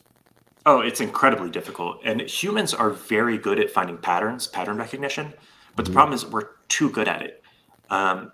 So everyone is applying all these patterns where they didn't happen in poker. Like, oh, I'm running so bad with jacks, I'm just going to fold jacks because they never win. Like, no, get that out of your head. Yeah, I have an ace queen. That's my hand. I just hate it. I can't win. But yeah, that hand should be a friend, not a foe. Yeah. And yeah, so you have to be very analytical and logical and be able to say like, okay, why did bad things happen in this tournament? Like, did I misplay? Did my opponents outplay me? Like, are there ways that I need to improve? And it's really, really hard to separate the signal from the noise. And that is one of the differences that, you know, that can be made between a great player and a bad player. And there's also a randomness to it that people don't think about. Some people early on in their career, they make a huge mistake and they get lucky and they win. And now 5 years later in their career, they still have this like fundamental leak in their game that they've never fixed. I will interject for myself personally, and I don't think we haven't played enough or not recently, but you know, one of the things I do find,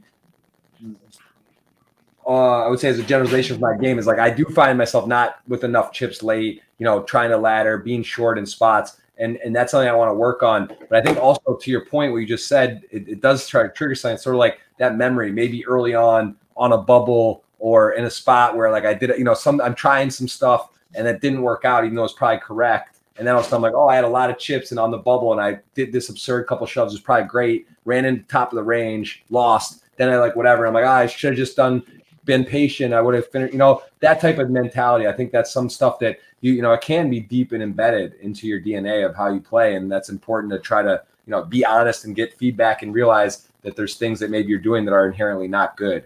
And maybe for whatever reason, you're just, because you have that deposition, that predetermined sort of like, you're exactly what you're saying. I think that triggers or hits home to me, because I think that happens a lot to people, right? They might do something that's correct, it doesn't work out, and now they just remove that, and now they have a big problem for a certain area of their game for a long period of time. So you know, yeah, it's interesting. There's something called winner's tilt that we'd like to talk about, or at least my crew does. Winner's what? Winner's tilt. Okay. And it's just kind of the idea that like you win a couple of tournaments, like now you start playing loose. Now you start thinking you have these amazing reads on people, so you're making bad calls. And what you see is like people who go on hot streaks oftentimes don't have enough discipline after that. And you could take advantage of them. They're just like opening weak hands they shouldn't be opening. And it's incredibly common. I've seen them happen for 20 years straight, like time and time again. Someone goes on a winning streak, boom, they're just playing too loose, too overconfident. And they don't realize like they're not winning because they're making these horrible loose opens. They're winning because they got a little bit luckier than they were 6 months prior when they were playing pretty tight. It's very interesting. Yeah, I have heard that term actually, but that's very interesting. Actually, I remember one time, this is when I think it was like 2016 or 17. I'm actually trying to find it. Oh, I think I found it.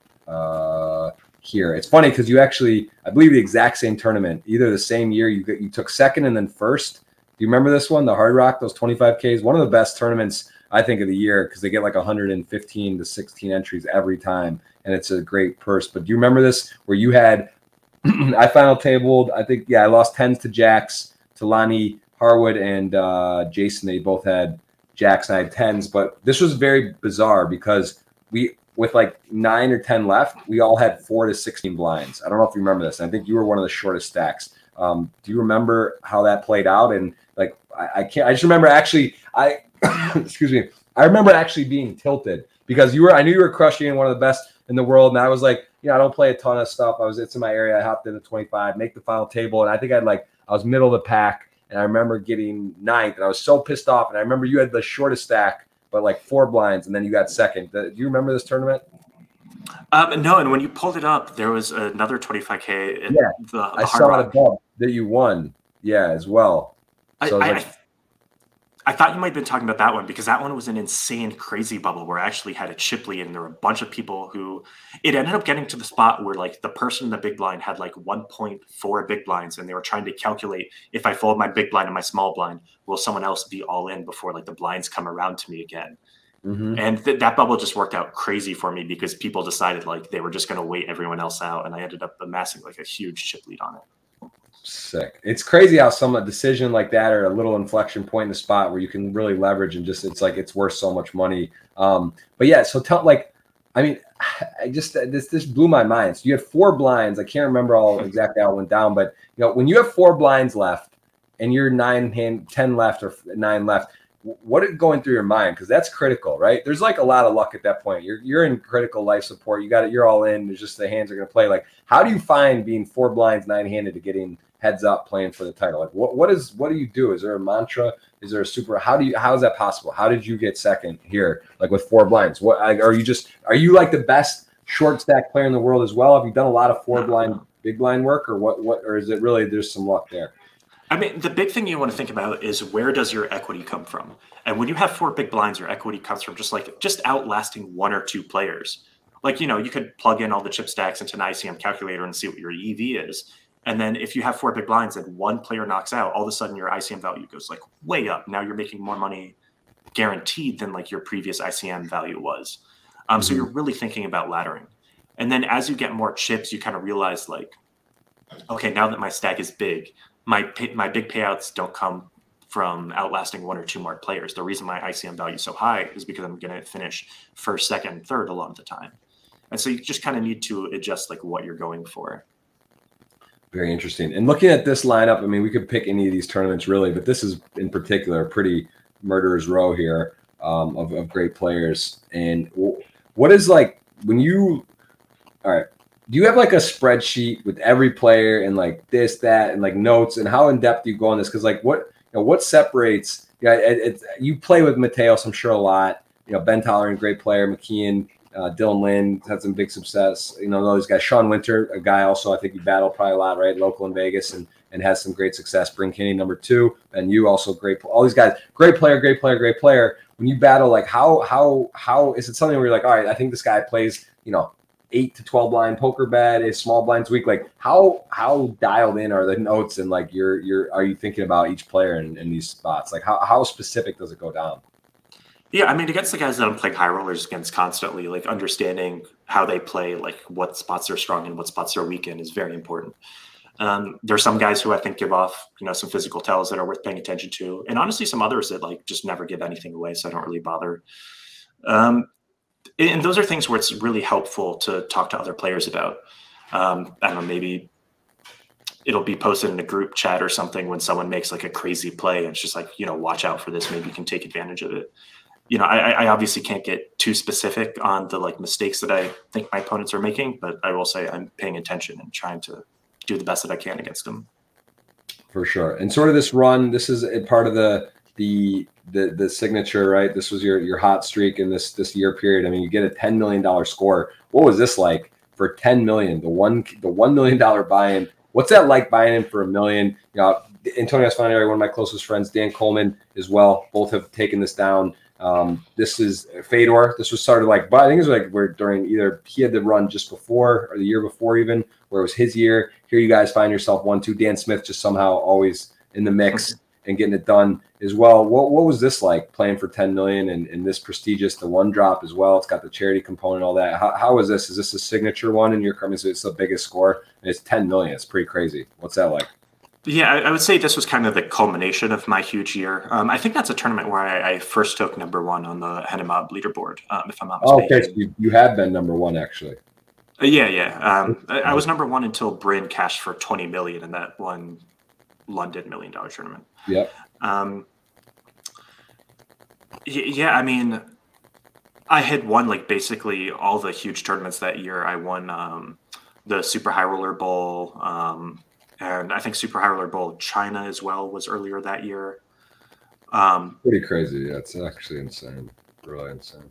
Yeah. Yeah. So at the start of the year, there were 3 giant tournaments scheduled, and I finished first in all 3 of them, which was just, mind-blowingly incredible. Like, it never ever would have expected that would happen. And I was firing on all cylinders. I was playing with a lot of confidence. I was, studying. I was at the top of my game, and luck was on my side. Stop right there. Scroll down a little bit.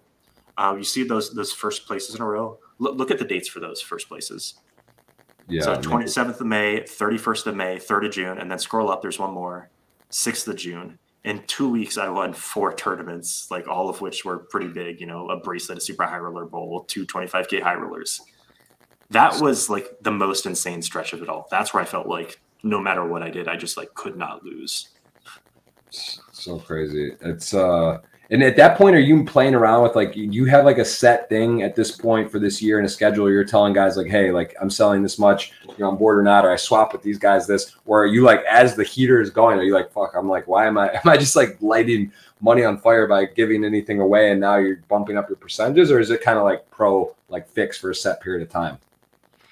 Yeah, I bumped it up a little bit. I think there were some other things that weren't doing well, like some crypto investments. It was after the 1 million that I like really ramped up my bankroll risk tolerance and started going super aggressive. And unfortunately, I ramped it up like right before the streak started going bad. So that didn't work out too well, but it was still obviously a fantastic year and no complaints at all. For sure. And speaking of crypto, that key, NFT, the hottest word in the dictionary right now, what are your thoughts overall on crypto NFT? I mean, I don't want to go down the rabbit hole. I just want to know, like, is that something, are you a big believer, semi-believer? Do you think NFTs are inevitable for the future? Is it just like what's happening and with these things, like, or do you think they're silly? Give me your little hot take on this subject, which is, again, we could spend a whole podcast talking about, I'm sure, but let's just give me like a quick little bit on what your mind has set for that. I'm not like an expert on crypto. I have some Bitcoin, and my strategy is just like buy and hold. Let's see where it is in 10 years. I didn't put a huge amount into it or anything. Obviously, it's doing very well, fortunately, because I've just been sitting on it. I actually don't have any NFTs. I honestly don't understand the space. I'm not going to say there's no value in it. I'm just saying that I personally don't understand it. Probably is a good investment. I don't know. Mm-hmm. For sure. Okay, fair enough.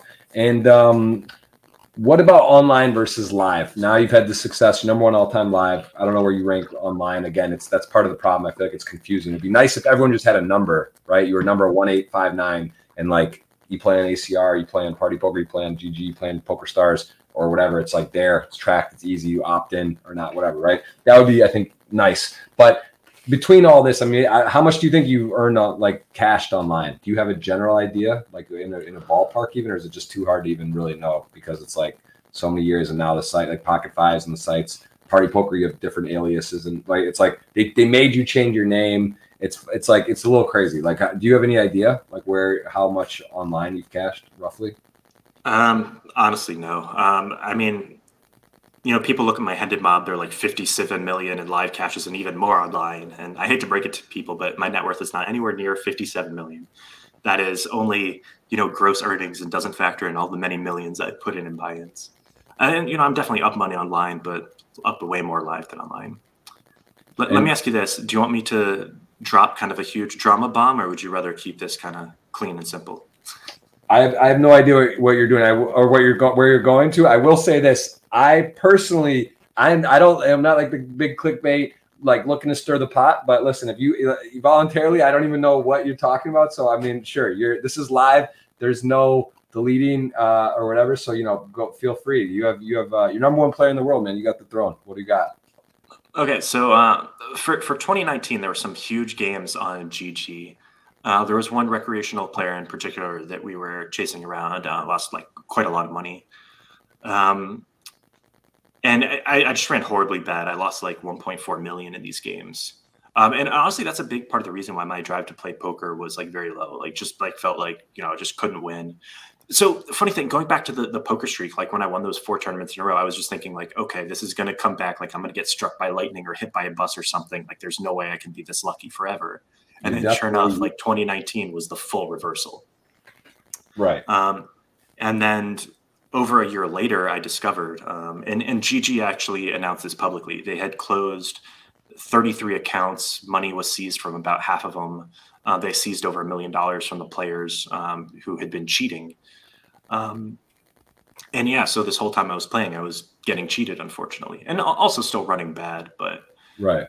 And well, Jason Kuhn had messaged me like, "Hey, bro, I hope everything's okay. Checking in, just so you know, your name was like brought up in this ring of like thing." And I had other people message me. I'm like, "What the hell?" I'm like, first of all, I'm not winning on G. I'm like break even or losing on GG. Number 2, it said the name was Gross Jeff, not Jeff Gross, and it wasn't my name, whatever. But like it was like listed, and I had people in my Twitch chat coming in like, "Hey, man, like I heard you're." Whatever on was, so it wasn't me, but I did see that where there was some stuff, which is good to know that there's some proactivity on the sites and trying to close the stuff and keep an eye out for people across the board and bots and this and that. So yeah, but I do remember hearing about that, and there was a list of players, and there was that picture too, right? One of the guys, the German guys, like he was playing and RTAing, and their friends, like I forget, Cruz or something was his name, maybe. Yeah, I haven't seen the picture. They like pushed they sent the picture of him like doing the supercomputer. You didn't see that? That was a big. No. That was like what else spurred, I thought. But anyway, okay. But yeah, so it was like really, really frustrating for me, and like to find out that I'd lost my drive in poker over an incident where like I got cheated. And the thing that is most frustrating to me about this is that I'm playing with these guys live now. A lot of people would be surprised to hear like how many big, well-respected names are on that list. I will say I'm really proud of the fact that like my crew, like the Americans that I talk strategy with, like not a single one of them like was accused of anything, no account shut down. So like really proud of my friends for that. But yeah, like I was playing 10K at Aria, call it a month ago, and I was at a table where every single one of my opponents was banned on at least one online poker site, if not 2. And like, yeah. I'm oblivious to this. I will say I've heard names thrown around, like maybe a handful of guys that I know, and I'm like, wow, like those are some big names and big guys in poker and like crushers or whatever. So I have heard a little whispers, but I really am like truly oblivious to what exactly the accusations are and what's going on. So I am not informed, but I do know there's talk of this, like RTAs and this or whatever. So I'm just not fully up to speed, but I know there is talks of that stuff, which is part of my question with online versus live as well. Like, do you think the online high stakes is going to dry up because that whatever people are doing that's wrong, is it just going to be so readily available and like you just can't play? Or is it like sites are combating it and you think it will work out? It's both. It's going to be an ongoing battle, and like hopefully the sites can stay ahead. Hopefully the sites can have measures that if these players are cheating, that their money can be returned. Right. Unfortunately, in the GG case, the cheaters were able to cash out a lot of money before their accounts were seized, which is unfortunate. And I've briefly talked to some people at GG. I am absolutely a big supporter in like this information becoming even more public. I would love for the poker community to know these names and know the players that they can't trust.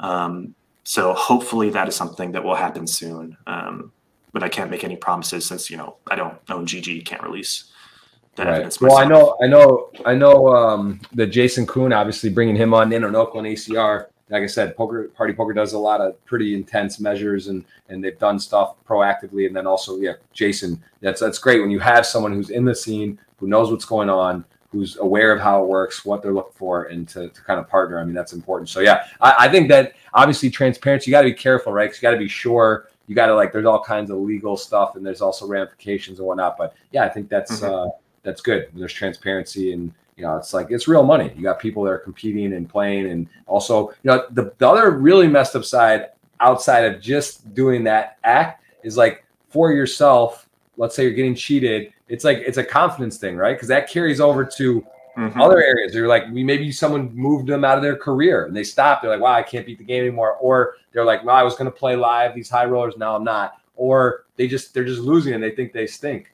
or whatever, right? Like when really they're just getting whatever. So I think, you know, yeah, 100%. Yeah.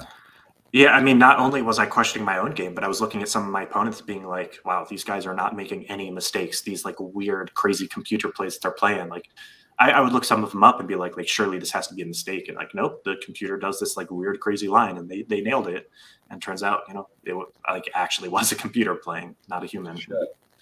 Fucking nuts. Well, that is nuts. Okay. Well, hopefully there'll be more info and stuff will come out. And, you know, it's, yeah, that's sad to hear. But again, anytime there's money in anything or whatever, there's going to be people doing, you know, stuff and whatever. So hopefully, you know, you're confident though they have caught, like, do you think how much do you think majority of the people have been like that's stopped or it's at least caught? Or do you think that some of the other sites maybe aren't quite alert to it and people can always like, here's a problem. There's other names, there's other ways, you know, whatever, right? It's kind of like a cop robber, hackers and police. Like there's just like, there's always stuff going on, I'd imagine. So yeah, unfortunately, like GG did some great stuff, maybe even like stuff that actually I don't want to elaborate on that. GG is doing things that other sites are not doing to ban players, and that means that some of these players are still cheating on other sites. Some of these players have probably just opened up other accounts on GG and are still playing.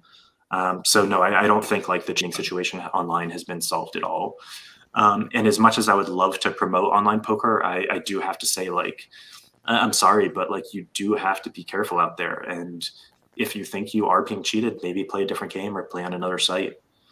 Especially at high stakes, you have to be really, really careful. And if you're just playing 50 cents a dollar, like whatever, if it's not your living, it's not that big of a deal. But in the high stakes tournaments, like you really have to be careful. For sure. Yeah, no, I think that's important. It's also one of the reasons people like tournaments more than cash games online, because they feel like, you know, you can't get colluded as easy and it's just harder to do these things. So yeah, it's really important that sites stay ahead of it and stay on top of it and try to make people feel safe and comfortable as possible and that they are doing their job, because that is scary and unfortunate. But and I mean, I imagine it's probably much more so at those than some, like, let's just take like a $500 buy-in or a 200, but I guess it's all relative, right? Because even those stakes and maybe people are doing that too. So you just gotta be careful. Do you believe it's happening? Like, what would you say the percentage of like mid stakes, low stakes, high stakes? Is it something, you know, what would be your guess on that? Honestly, I have no idea. I just don't play like the lower mid stakes game, so I can't really comment on it. Before these players were banned, though, like I want to stress that it wasn't just like a chart here and there. Especially like the guys at the top of the like cheating pyramid, it was insane. Not only were they using RTA, but they were controlling like 4 accounts at a time, so they could see like all the whole cards of these other accounts that are at the same table as them. So like, not just having computers play for them, but also like full on collusion, like on bubbles, like really just doing everything. There are 2 names in particular that like. I believe those names will come out soon, and I will do what I can to help those names come out. Just like the amount that they did is just like absolutely sickening. Shit. Well, again, I've heard whispers. I don't know. I know obviously everyone wants blood in the chat here live and in general, but again, I feel like these things always, like these type of stuff always does come out, and I'm sure that'll come out and be, you know, it is what it is, and it's unfortunate. And the whole, you know, I'm sure, unfortunately, probably some people's heroes too, right? Like people like watch them, love them, see them playing and competing live, and emulate them and whatever. So that's unfortunate, but yeah, we'll. All right, let's turn to some brighter things here. And I know you've already been on a while, man. I know you want to. You got a busy stuff going, and so I do want to try to get over to Twitter and take some of these questions. We won't do all of them, but the good news is if you do ask a question, you are entered for the giveaway. So $100, going to do it in Bitcoin. I would do a ticket, but you know, not everyone is able to play on Party Poker or sites that are everywhere. So today we're going to do $100 in Bitcoin, and you are eligible. Just ask a question, and follow the instructions. I am going to go through here and take a few of these. Justin, you good for some questions, and then we'll kind of shut it down? Let's do it. All right. So we got over 107 questions. Pretty sure it's a record, but as expected. So let's just sort of run through a bit and see what we got here. So was there a group of players in the high rollers who had the initial access to the PO solvers and hence they had a significant edge for a time? What would you say about solvers and how was that like initially promoted? Was it like, I don't remember, you know, it wasn't my world specifically at this time, but was this like a website where it was like openly known, or was it kind of like guys created it and then they like friends shared it and then it started being sold? Like, what was, give me like the origins of PO solver. Yeah, so I wasn't in the super very beginning. I do know there were some players who had early access. I don't think they were like super top elite crushers or anything, though obviously it is a big advantage. I got in after it was publicly available. However, there was a period of time of like 2 years where I just like I would not say the words PO solver in like an interview or on stream or anything, just because like if someone didn't already know about it, I didn't want them to know about it. You know, now it's well beyond that point where like everyone knows solvers exist, so I'm happy to talk about them. Right. Yeah. Well, it is interesting. What is the most outrageous buy after winning a poker tournament?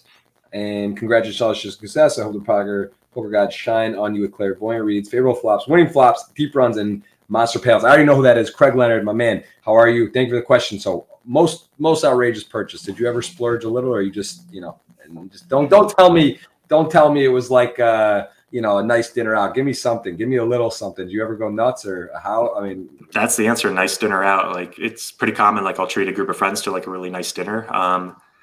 I've never like, you know, I don't believe, like, I don't want to own a Rolex because I don't want to have something on my wrist that says like, look at me, I have a lot of money.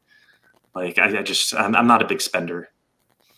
Nice. Well, that's a clean way to live. Simple, right? You don't have to. I agree. And you know, it was funny because at one point I remember thinking about like Buddhists or like that mindset or monks, right? Like I'm like, wow, that's so crazy. These guys, how they had it all wrong. How are they just like doing their thing? No anything, no whatever. Like that's like I don't want to use the word wasting, but like wow, that's what you're doing in life. But I will say at times where I feel like overwhelmed, too much going on, you know, more trying to do stuff and whatever. I sort of sat back. I was like, you know what? Maybe they got it right? Like it's actually kind of nice to be relaxed, not have a lot of, not be stressed, not worry about anything. And you know, maybe there's a medium probably, right? Like I don't think I could be a monk, but I also think sometimes I'm like, man, simplicity is better, right? It's just nicer, easier, cleaner, and I'm with you on that. So fair enough. Do you have a pair of lucky pants? Do you have any superstitions? Let's just expand that question. No. Very not superstitious at all, and I think that's one of the things that you should try to train yourself to not think about, because if you're focusing on that, you're focusing on what will make you lucky. That means you're not focusing on the strategies that you really need to be implementing at the table. Okay, I agree. I think that, yeah, to have a lucky rabbit foot and rely on that, or if you it's a dangerous road, because then you're just you're putting that on as you think that's part of your success. Man, there's so many questions. I know we're not gonna be able to do all of them, so I'm trying to scroll a bit here. But let's see. And if you see anything that jumps out at you, let me know. But Ghost of M, Marco, the man, the myth, he asks, Justin, if you feel that it helps to try to keep a low profile, or if you think seeking more visibility is better for most poker pros. I mean, I don't know how you take that specifically, but what's your thoughts on this? It's a good question. My answer has changed a lot over time. At first, I was, you know, trying to get a sponsorship deal, so I was like really building my name up. And actually, even before then, I was like running way back in the day. I was running like a rake back thing, so that's why I started my blog 20 years ago. However long. Were you sponsored by Bodog for a bit or somewhere? Yeah, I was sponsored by Bodog for a couple of years. Then after Black Friday, it got to the point where it's like, okay, there's not much value for Americans anymore. So I kind of stopped publicizing myself. There really wasn't, you know, money to be made from it. But then like the high roller scene came, and like all of a sudden it was like, I kind of enjoy people thinking that I'm worse than I actually am. Like I don't like talking strategy at the table because I don't want them to know what I'm capable of. But now with the high rollers, it's like, if I'm going to be selling action, I need to convince people that I'm one of the best players in the world, which honestly, I kind of hate that. I like it when I could just be like, you know, play dumb. People will ask me a strategy question at the table, and I'll be like, oh, gee, I don't know what you're supposed to do there. That's kind of how I prefer to be. All right, give me a guy, give me someone who's been in poker for 10, 15 years. They're around break even, understand tournaments, 3-betting, 4-betting, terminology, right? They get the game. Like, what now with technology and what's possible? How much, how much is it, like, how much time? Say you said your mission was to take someone and make them a crusher that could play, like, put them in 25s, 100s and be profitable.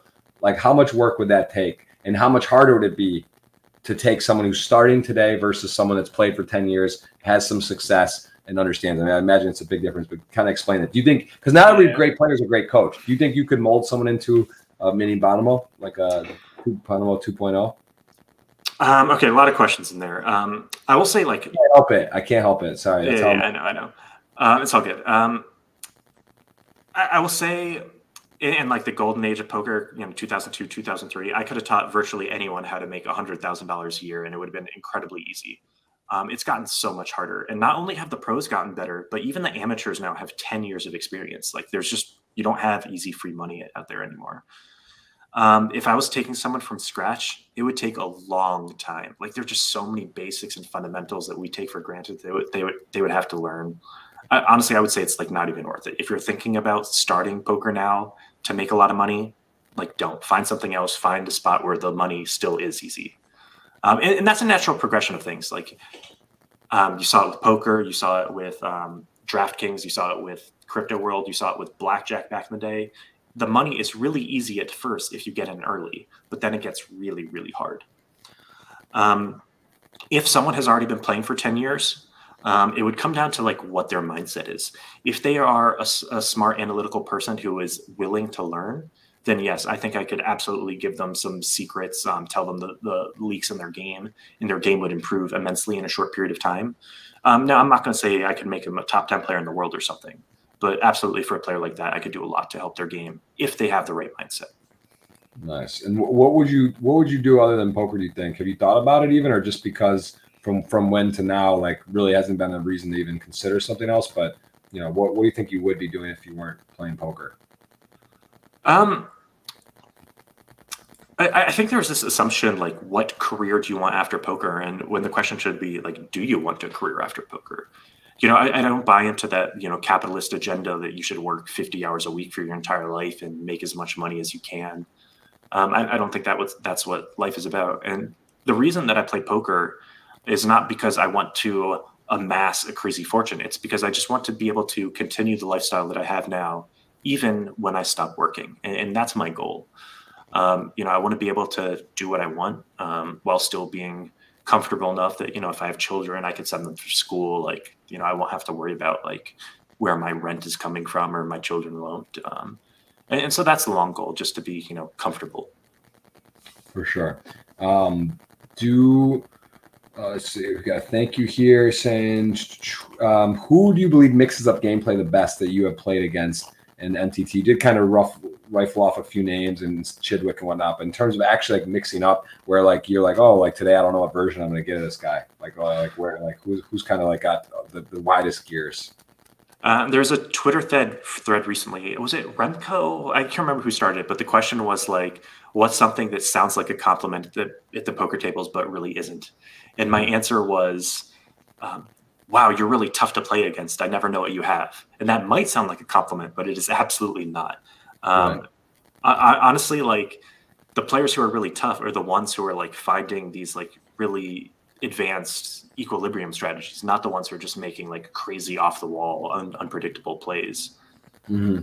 Interesting. That makes a lot of sense. We got a question about tilt. How do you deal with tilt? I will say your focus, Zen, you seem very present all the time when I've been observing or seeing you play.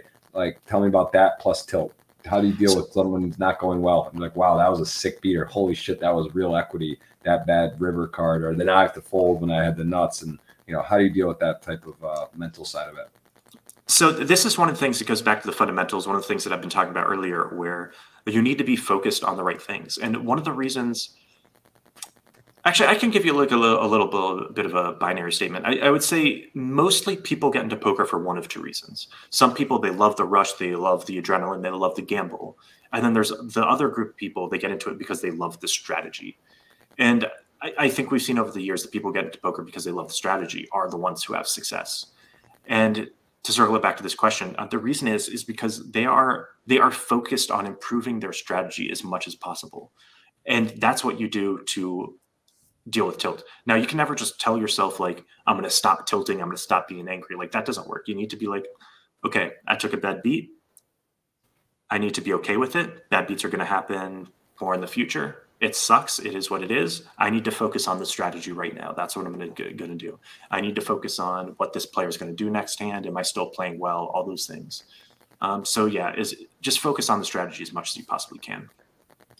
Yeah, and okay, that makes a lot of sense. And just sort of like also it's like a new situation, right? There's one thing, Elliot Rowe, I work with him, and I always liked how he explained it. It's like, you know, it's a puzzle. It's like, now this happened, and now you're not chip leader. You know, you were first on the bubble, and now you're third or fourth at your whatever, and like now it's a new situation, and you have to. I think if you're able to quickly, you know, make that determination that okay, things are now different, and it doesn't matter what happened or how it happened, but here's the situation, and now this is my stack. This is how many blinds I have. I think that's. I think a lot of people really, even like upstuck is a thing too, right? Like you'll have like, it's crazy. You'll have like, you'll be on break and the main is somewhere, and someone will be like, oh yeah, I have, you know, 10% bigger than starting stack, and you'll have like 3x starting, but you had 8x starting or 7 somehow, and it's like to be able to mentally not be tilted. So I think, I mean, I guess, would you say that's one of your strongest attributes? It sounds like you're pretty strong and solid and stable in that regard.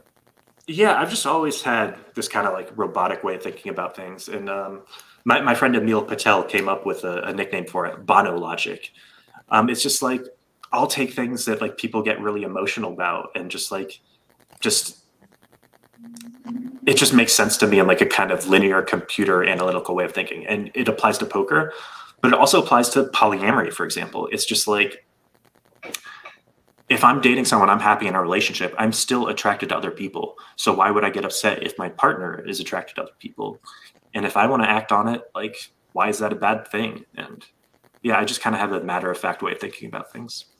That's that's a very interesting. Yeah, that's a good way to explain it. I like that. Okay, that makes really nice sense. Okay, so we talk about tilt. Who's the most positive person you know? You know, Phil Hellmuth is positivity, of course, his book. But who's your most positive person? Hellmuth is not even on my top 100. He's constantly berating people at the table. That's not positivity. Just because you like say some awful thing and then hashtag positivity after doesn't make it positive. He doesn't give respect where respect is due. Let's talk about. Listen, I make a disclaimer before we get to fire off on Phil. Phil, I've been in a lot of investment with Phil. I think he does a lot of things well. He's a very interesting guy. He's got a good heart. He's a wild guy. He is all of that. He's, you know, burned the place down. He belittles, berates people. He can't help it.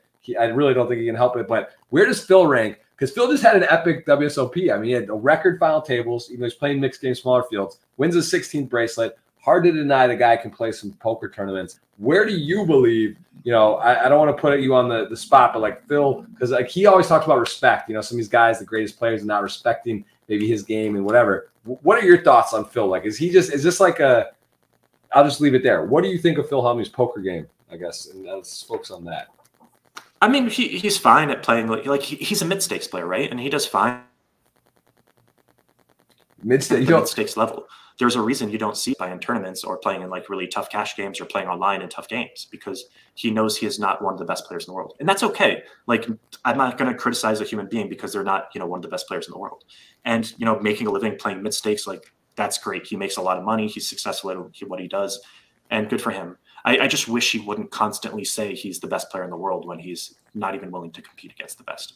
Well, I do know Negreanu, you know, they had their battle, which was pretty crazy, like how, you know, he ended up winning 3 and was super short and came all the way back, but more so that I believe Daniel challenged him, right, to like bring him into the high stakes arena, like to play like 25Ks plus and make a bet. I don't remember what happened with that exactly. And Daniel is someone also who, you know, obviously one of the biggest names, if not the biggest name in poker, one of the biggest, you know, has worked so hard, him, Seidel, to play in these high rollers and compete. And I think Daniel's done a lot of work on his game in the last few years, basically saying like, look, I realized I wasn't at the level to compete with these guys. And now he, you know, I don't know where, like in terms of that, would you say like Daniel though, because he does compete regularly at the highest level and perform in these high buy-ins, would you like, how would you like consider like I always think like the bigger four and poker, like the original guys, like in tournament poker, I got Ivy, Hellmuth, Negreanu, and Esfandiari. And Antonio doesn't really, he's more doing cash games and relaxing and not really playing this tournament scene anymore. But give me like those four in comparisons. Would you put Negreanu in the high stakes category though? Like he is playing and competing at the highest level.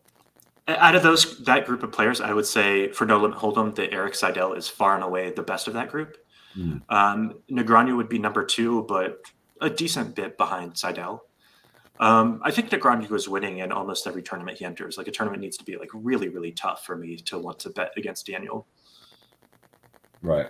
Yeah, fair enough. And Phil Ivey, I mean, he hasn't. It seems like he does pop back in a bit. I think on some of the Tritons, you've seen him. You probably competed. He's like short deck, seems to be doing very well. But what about his game? Because he's like one of those guys that's immortalized, right? Like everyone's heard of Phil Ivey. He's in mainstream commercials. He's kind of one of the more recognizable names. Like what about his game, his tournament game? Because he's also like one of those kind of guys that he's got that poker feel. Antonio as well. And Esfandiari is just very, very well versed at the table. But Antonio will be the first to tell you he's not a solver guy. He's not like doing deep work, and he's very realistic on where he stands and what's going on in there. But what about Ivy? Like, how do you think he's perceived in the high stakes community for like tournament players?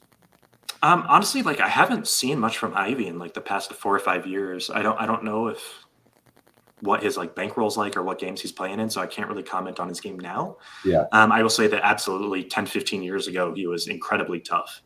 And even in the days when like solver things started or people were using like, what was it, Card Runners EV, things like that, and he really wasn't, even though he wasn't really playing by the book, he's always been just like a really, really tough player. So yeah, certainly one of the greats of all time. Yeah, because I think he took down, like him and Antonius, they were in that 64-person heads up, like 25K. They did like live, I think it was in Mexico somewhere, and like he just won it. Like, I mean, it just seems like he just still is able to win, whether or not he's doing all the work or not. But just kind of one of those guys that has a nice poker feel. I mean, you just one of those that you can't really count out, but probably not up to speed with the top few guys or top 5 guys, right? I mean, is that fair? Yeah, I mean, my base assumption is that if someone is not playing high stakes, no limit tournaments, like they're probably not using like a ton of solver stuff, and they're probably not going to be an elite player. I'm sure Ivy could get to that level if he wanted. Like, I literally don't even know. Does he play no limit? Does he play mixed games now? So I can't really comment on where his game is at right now. For sure. And who are some people, we'll take 1 or 2 more here and then we'll shut this down. Who are a couple guys you grew up with that you looked up to, whether it was the way they played or just like on TV that you grew up watching poker, and who you were like, kind of, I don't want to say heroes, but just that you looked up to and really wanted to kind of, celebrate, or who you enjoyed watching when you started? I used to love Barry Greenstein. The amount of money that he gave to charity, I just thought was like really, really cool. And while I'm talking about that, I want to give a huge shout out to Dan Smith. The stuff that he has done for charity, I wish I knew what the number was. He's raised like $13 million or something for charity over the past few years. If you're not familiar with this, please check out Dan Smith Holla on Twitter. You can Google Double Up Drive Charity. It's the whole idea is matching. He'll get people who are willing to donate like $4 million or whatever, but only if their contribution is matched. So basically what that means is the money you donate will be doubled or even quadrupled in some cases by someone else. He does it every December around Christmas time. Like it's already started for this year. Please, Dan Smith, Double Up Drive, like please, even if it's only like $20, is going to people who really need it, to organizations that really need it. Please look into that and give what you can.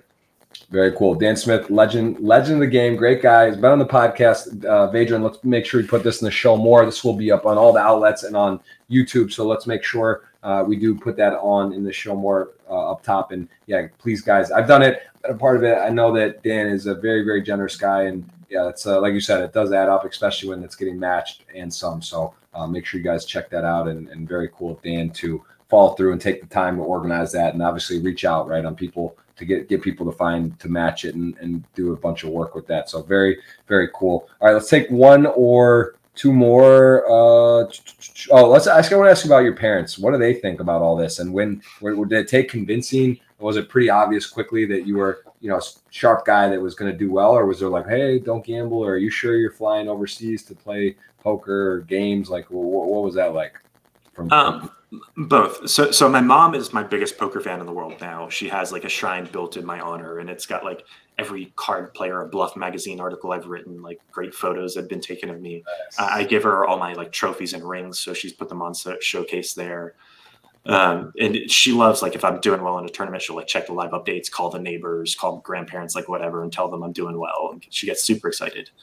Nice. But at the first, she didn't really understand that, like, she thought it was gambling. And, you know, technically poker is gambling, but she thought like eventually the casino was going to take all your money.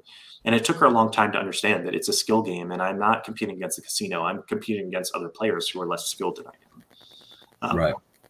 I would say it took her a few years to really understand it, and once she did, she started really supporting me. Very cool. My dad, on the other hand, saw right away. He was just like, okay, Justin has always been good at math. He had a knack for magic. He would succeed over other players in magic. Poker is also a skill game. Like, and he just had, you know, faith that, you know, I would be able to succeed, and he knew that I was making smart decisions. And yeah, he supported me from the start, I would say.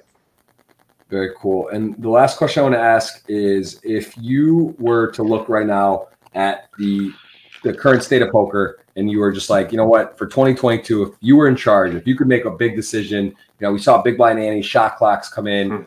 Would it be the chess clock, something else? What is something that you believe that would like help the game of poker overall? What's like one thing that stands out to you that you just think is like, wow, like how are we not getting this right? It's so obvious. Yeah, shot clocks are a big one. We need to have more of those, especially in high stakes tournaments. Honestly, it's a lot of little things that Paul, the floor man at Aria, he gets everything right. I just wish every floor man would do exactly what he does. There are spots where like players will come into these high rollers and be like, okay, there's 5 players on this table, but there's 6 players at the table I want to be at, so I'm not going to register right now. But you know, Paul has listened to the players throughout the years. He's like perfected everything. So it's now like, when you draw, when you enter a high roller tournament with Paul, you have a random chance of being at every table. So there's no like trying to like pick your table, wait for the right time. If you want to play, just get in now, and it's all going to be random. And I wish the floormen, especially in these small field tournaments, were more aware of these things, these spots where players are trying to get edges, spots where maybe players are not entering the tournament because conditions aren't aligned for them. Yeah, I just wish Paul Campbell would be the king of poker, and everyone would just do everything that he says, to be honest. Strong praise, and yeah, no, he's a great guy. That's by far the best floor man that I've ever seen in my 20 years of playing poker, by far. Very cool. Big praise, big stuff, and we appreciate the time. This has gone, I don't even know how long. It's oh wow, holy shit! That's 2 hours. So Justin, I thank you. I hope I hope that camera. I did send you that camera. I know you were short, and we got you loaded up there. I would love to take you out to dinner next time we're together. This was definitely longer than I anticipated, but I really enjoyed the conversation. I honestly didn't realize that long. I'm hopping on with Michael Loncar and his show here coming up, but I just I apologize for I know I was saying around an hour, so we really let it run. Thank you for not cutting me off. And anything else? I guess real quick, I will do this giveaway. We're gonna give away $100 in BTC. So I will go ahead and load this up. In the meantime, is there anything you want to mention, talk about, like closing statement? Where can people follow you? Obviously I showed it, Twitter, Instagram, anywhere else, and anything else you want to mention on the way out here? No, it's been a great stream. Thank you so much for having me. I would say in the past 2 hours, by far the most important thing that I've said is Dan Smith's Double Up Drive for charity. Please look it up. Give what you can. If you only take one thing away from this stream, let it be that. Dan Smith Double Up Drive. Okay. Again, guys, check that out. I will put that again in a link. And real quick, I'm gonna let you choose win for this $100 winner. And how about this? Of course, the tool doesn't work. Technology's hard. Somehow I'm rusty. I haven't been on here. Instead, why don't you pick a number from 1 to 107? 56 for sure. Has to be 56. 56. Well, I was thinking that's how many million you won, but that's not right because it's 57. Why 56? Oh, no. Number? No, just complete random number that popped in my head. 56. All right. Well, I am going to not leave you here while I count 56 people. This is old school. So I'm going to go ahead and choose number 56 down the list. They're going to win $100 in BTC. In the meantime, I'm going to raid Mr. Loncar, and we will. What are you playing? There's still more tournaments to Bellagio. What's tomorrow? Today's the PLO one. You're not playing. What is next? Yeah, 25K high roller tomorrow. 25K high roller, and then what? The main event, and that's gonna wind it down for you, or? There's like 4 25Ks, the main event, and then there's that 50K I was talking about earlier at the end, the Poker Go Championship, whatever it is. Very cool. All right, I'm going to send this raid. I'm going to close this down. This was podcast number 153 in the books. The man, the myth, the number one all-time money list current holder, Justin Bonomo. Thank you for the time, man. Really enjoyed it. Hope to see you at Burning Man next year. Hope to hang out soon. I'm taking you to dinner next time we're in the same place on me. And I appreciate the 2 hours plus here. So thanks so much. Enjoy your day, man. It's been fun. Thanks for having me, Jeff. Awesome. Cheers. All right, guys. So that is it for Justin Bonomo. And tomorrow we will have John Party and then Jeremy Oswis next week and going to have Scott Ball. So we'll see you tomorrow for that podcast. And I'll see you on Michael Loncar's show here as I end this broadcast. We'll see you over there.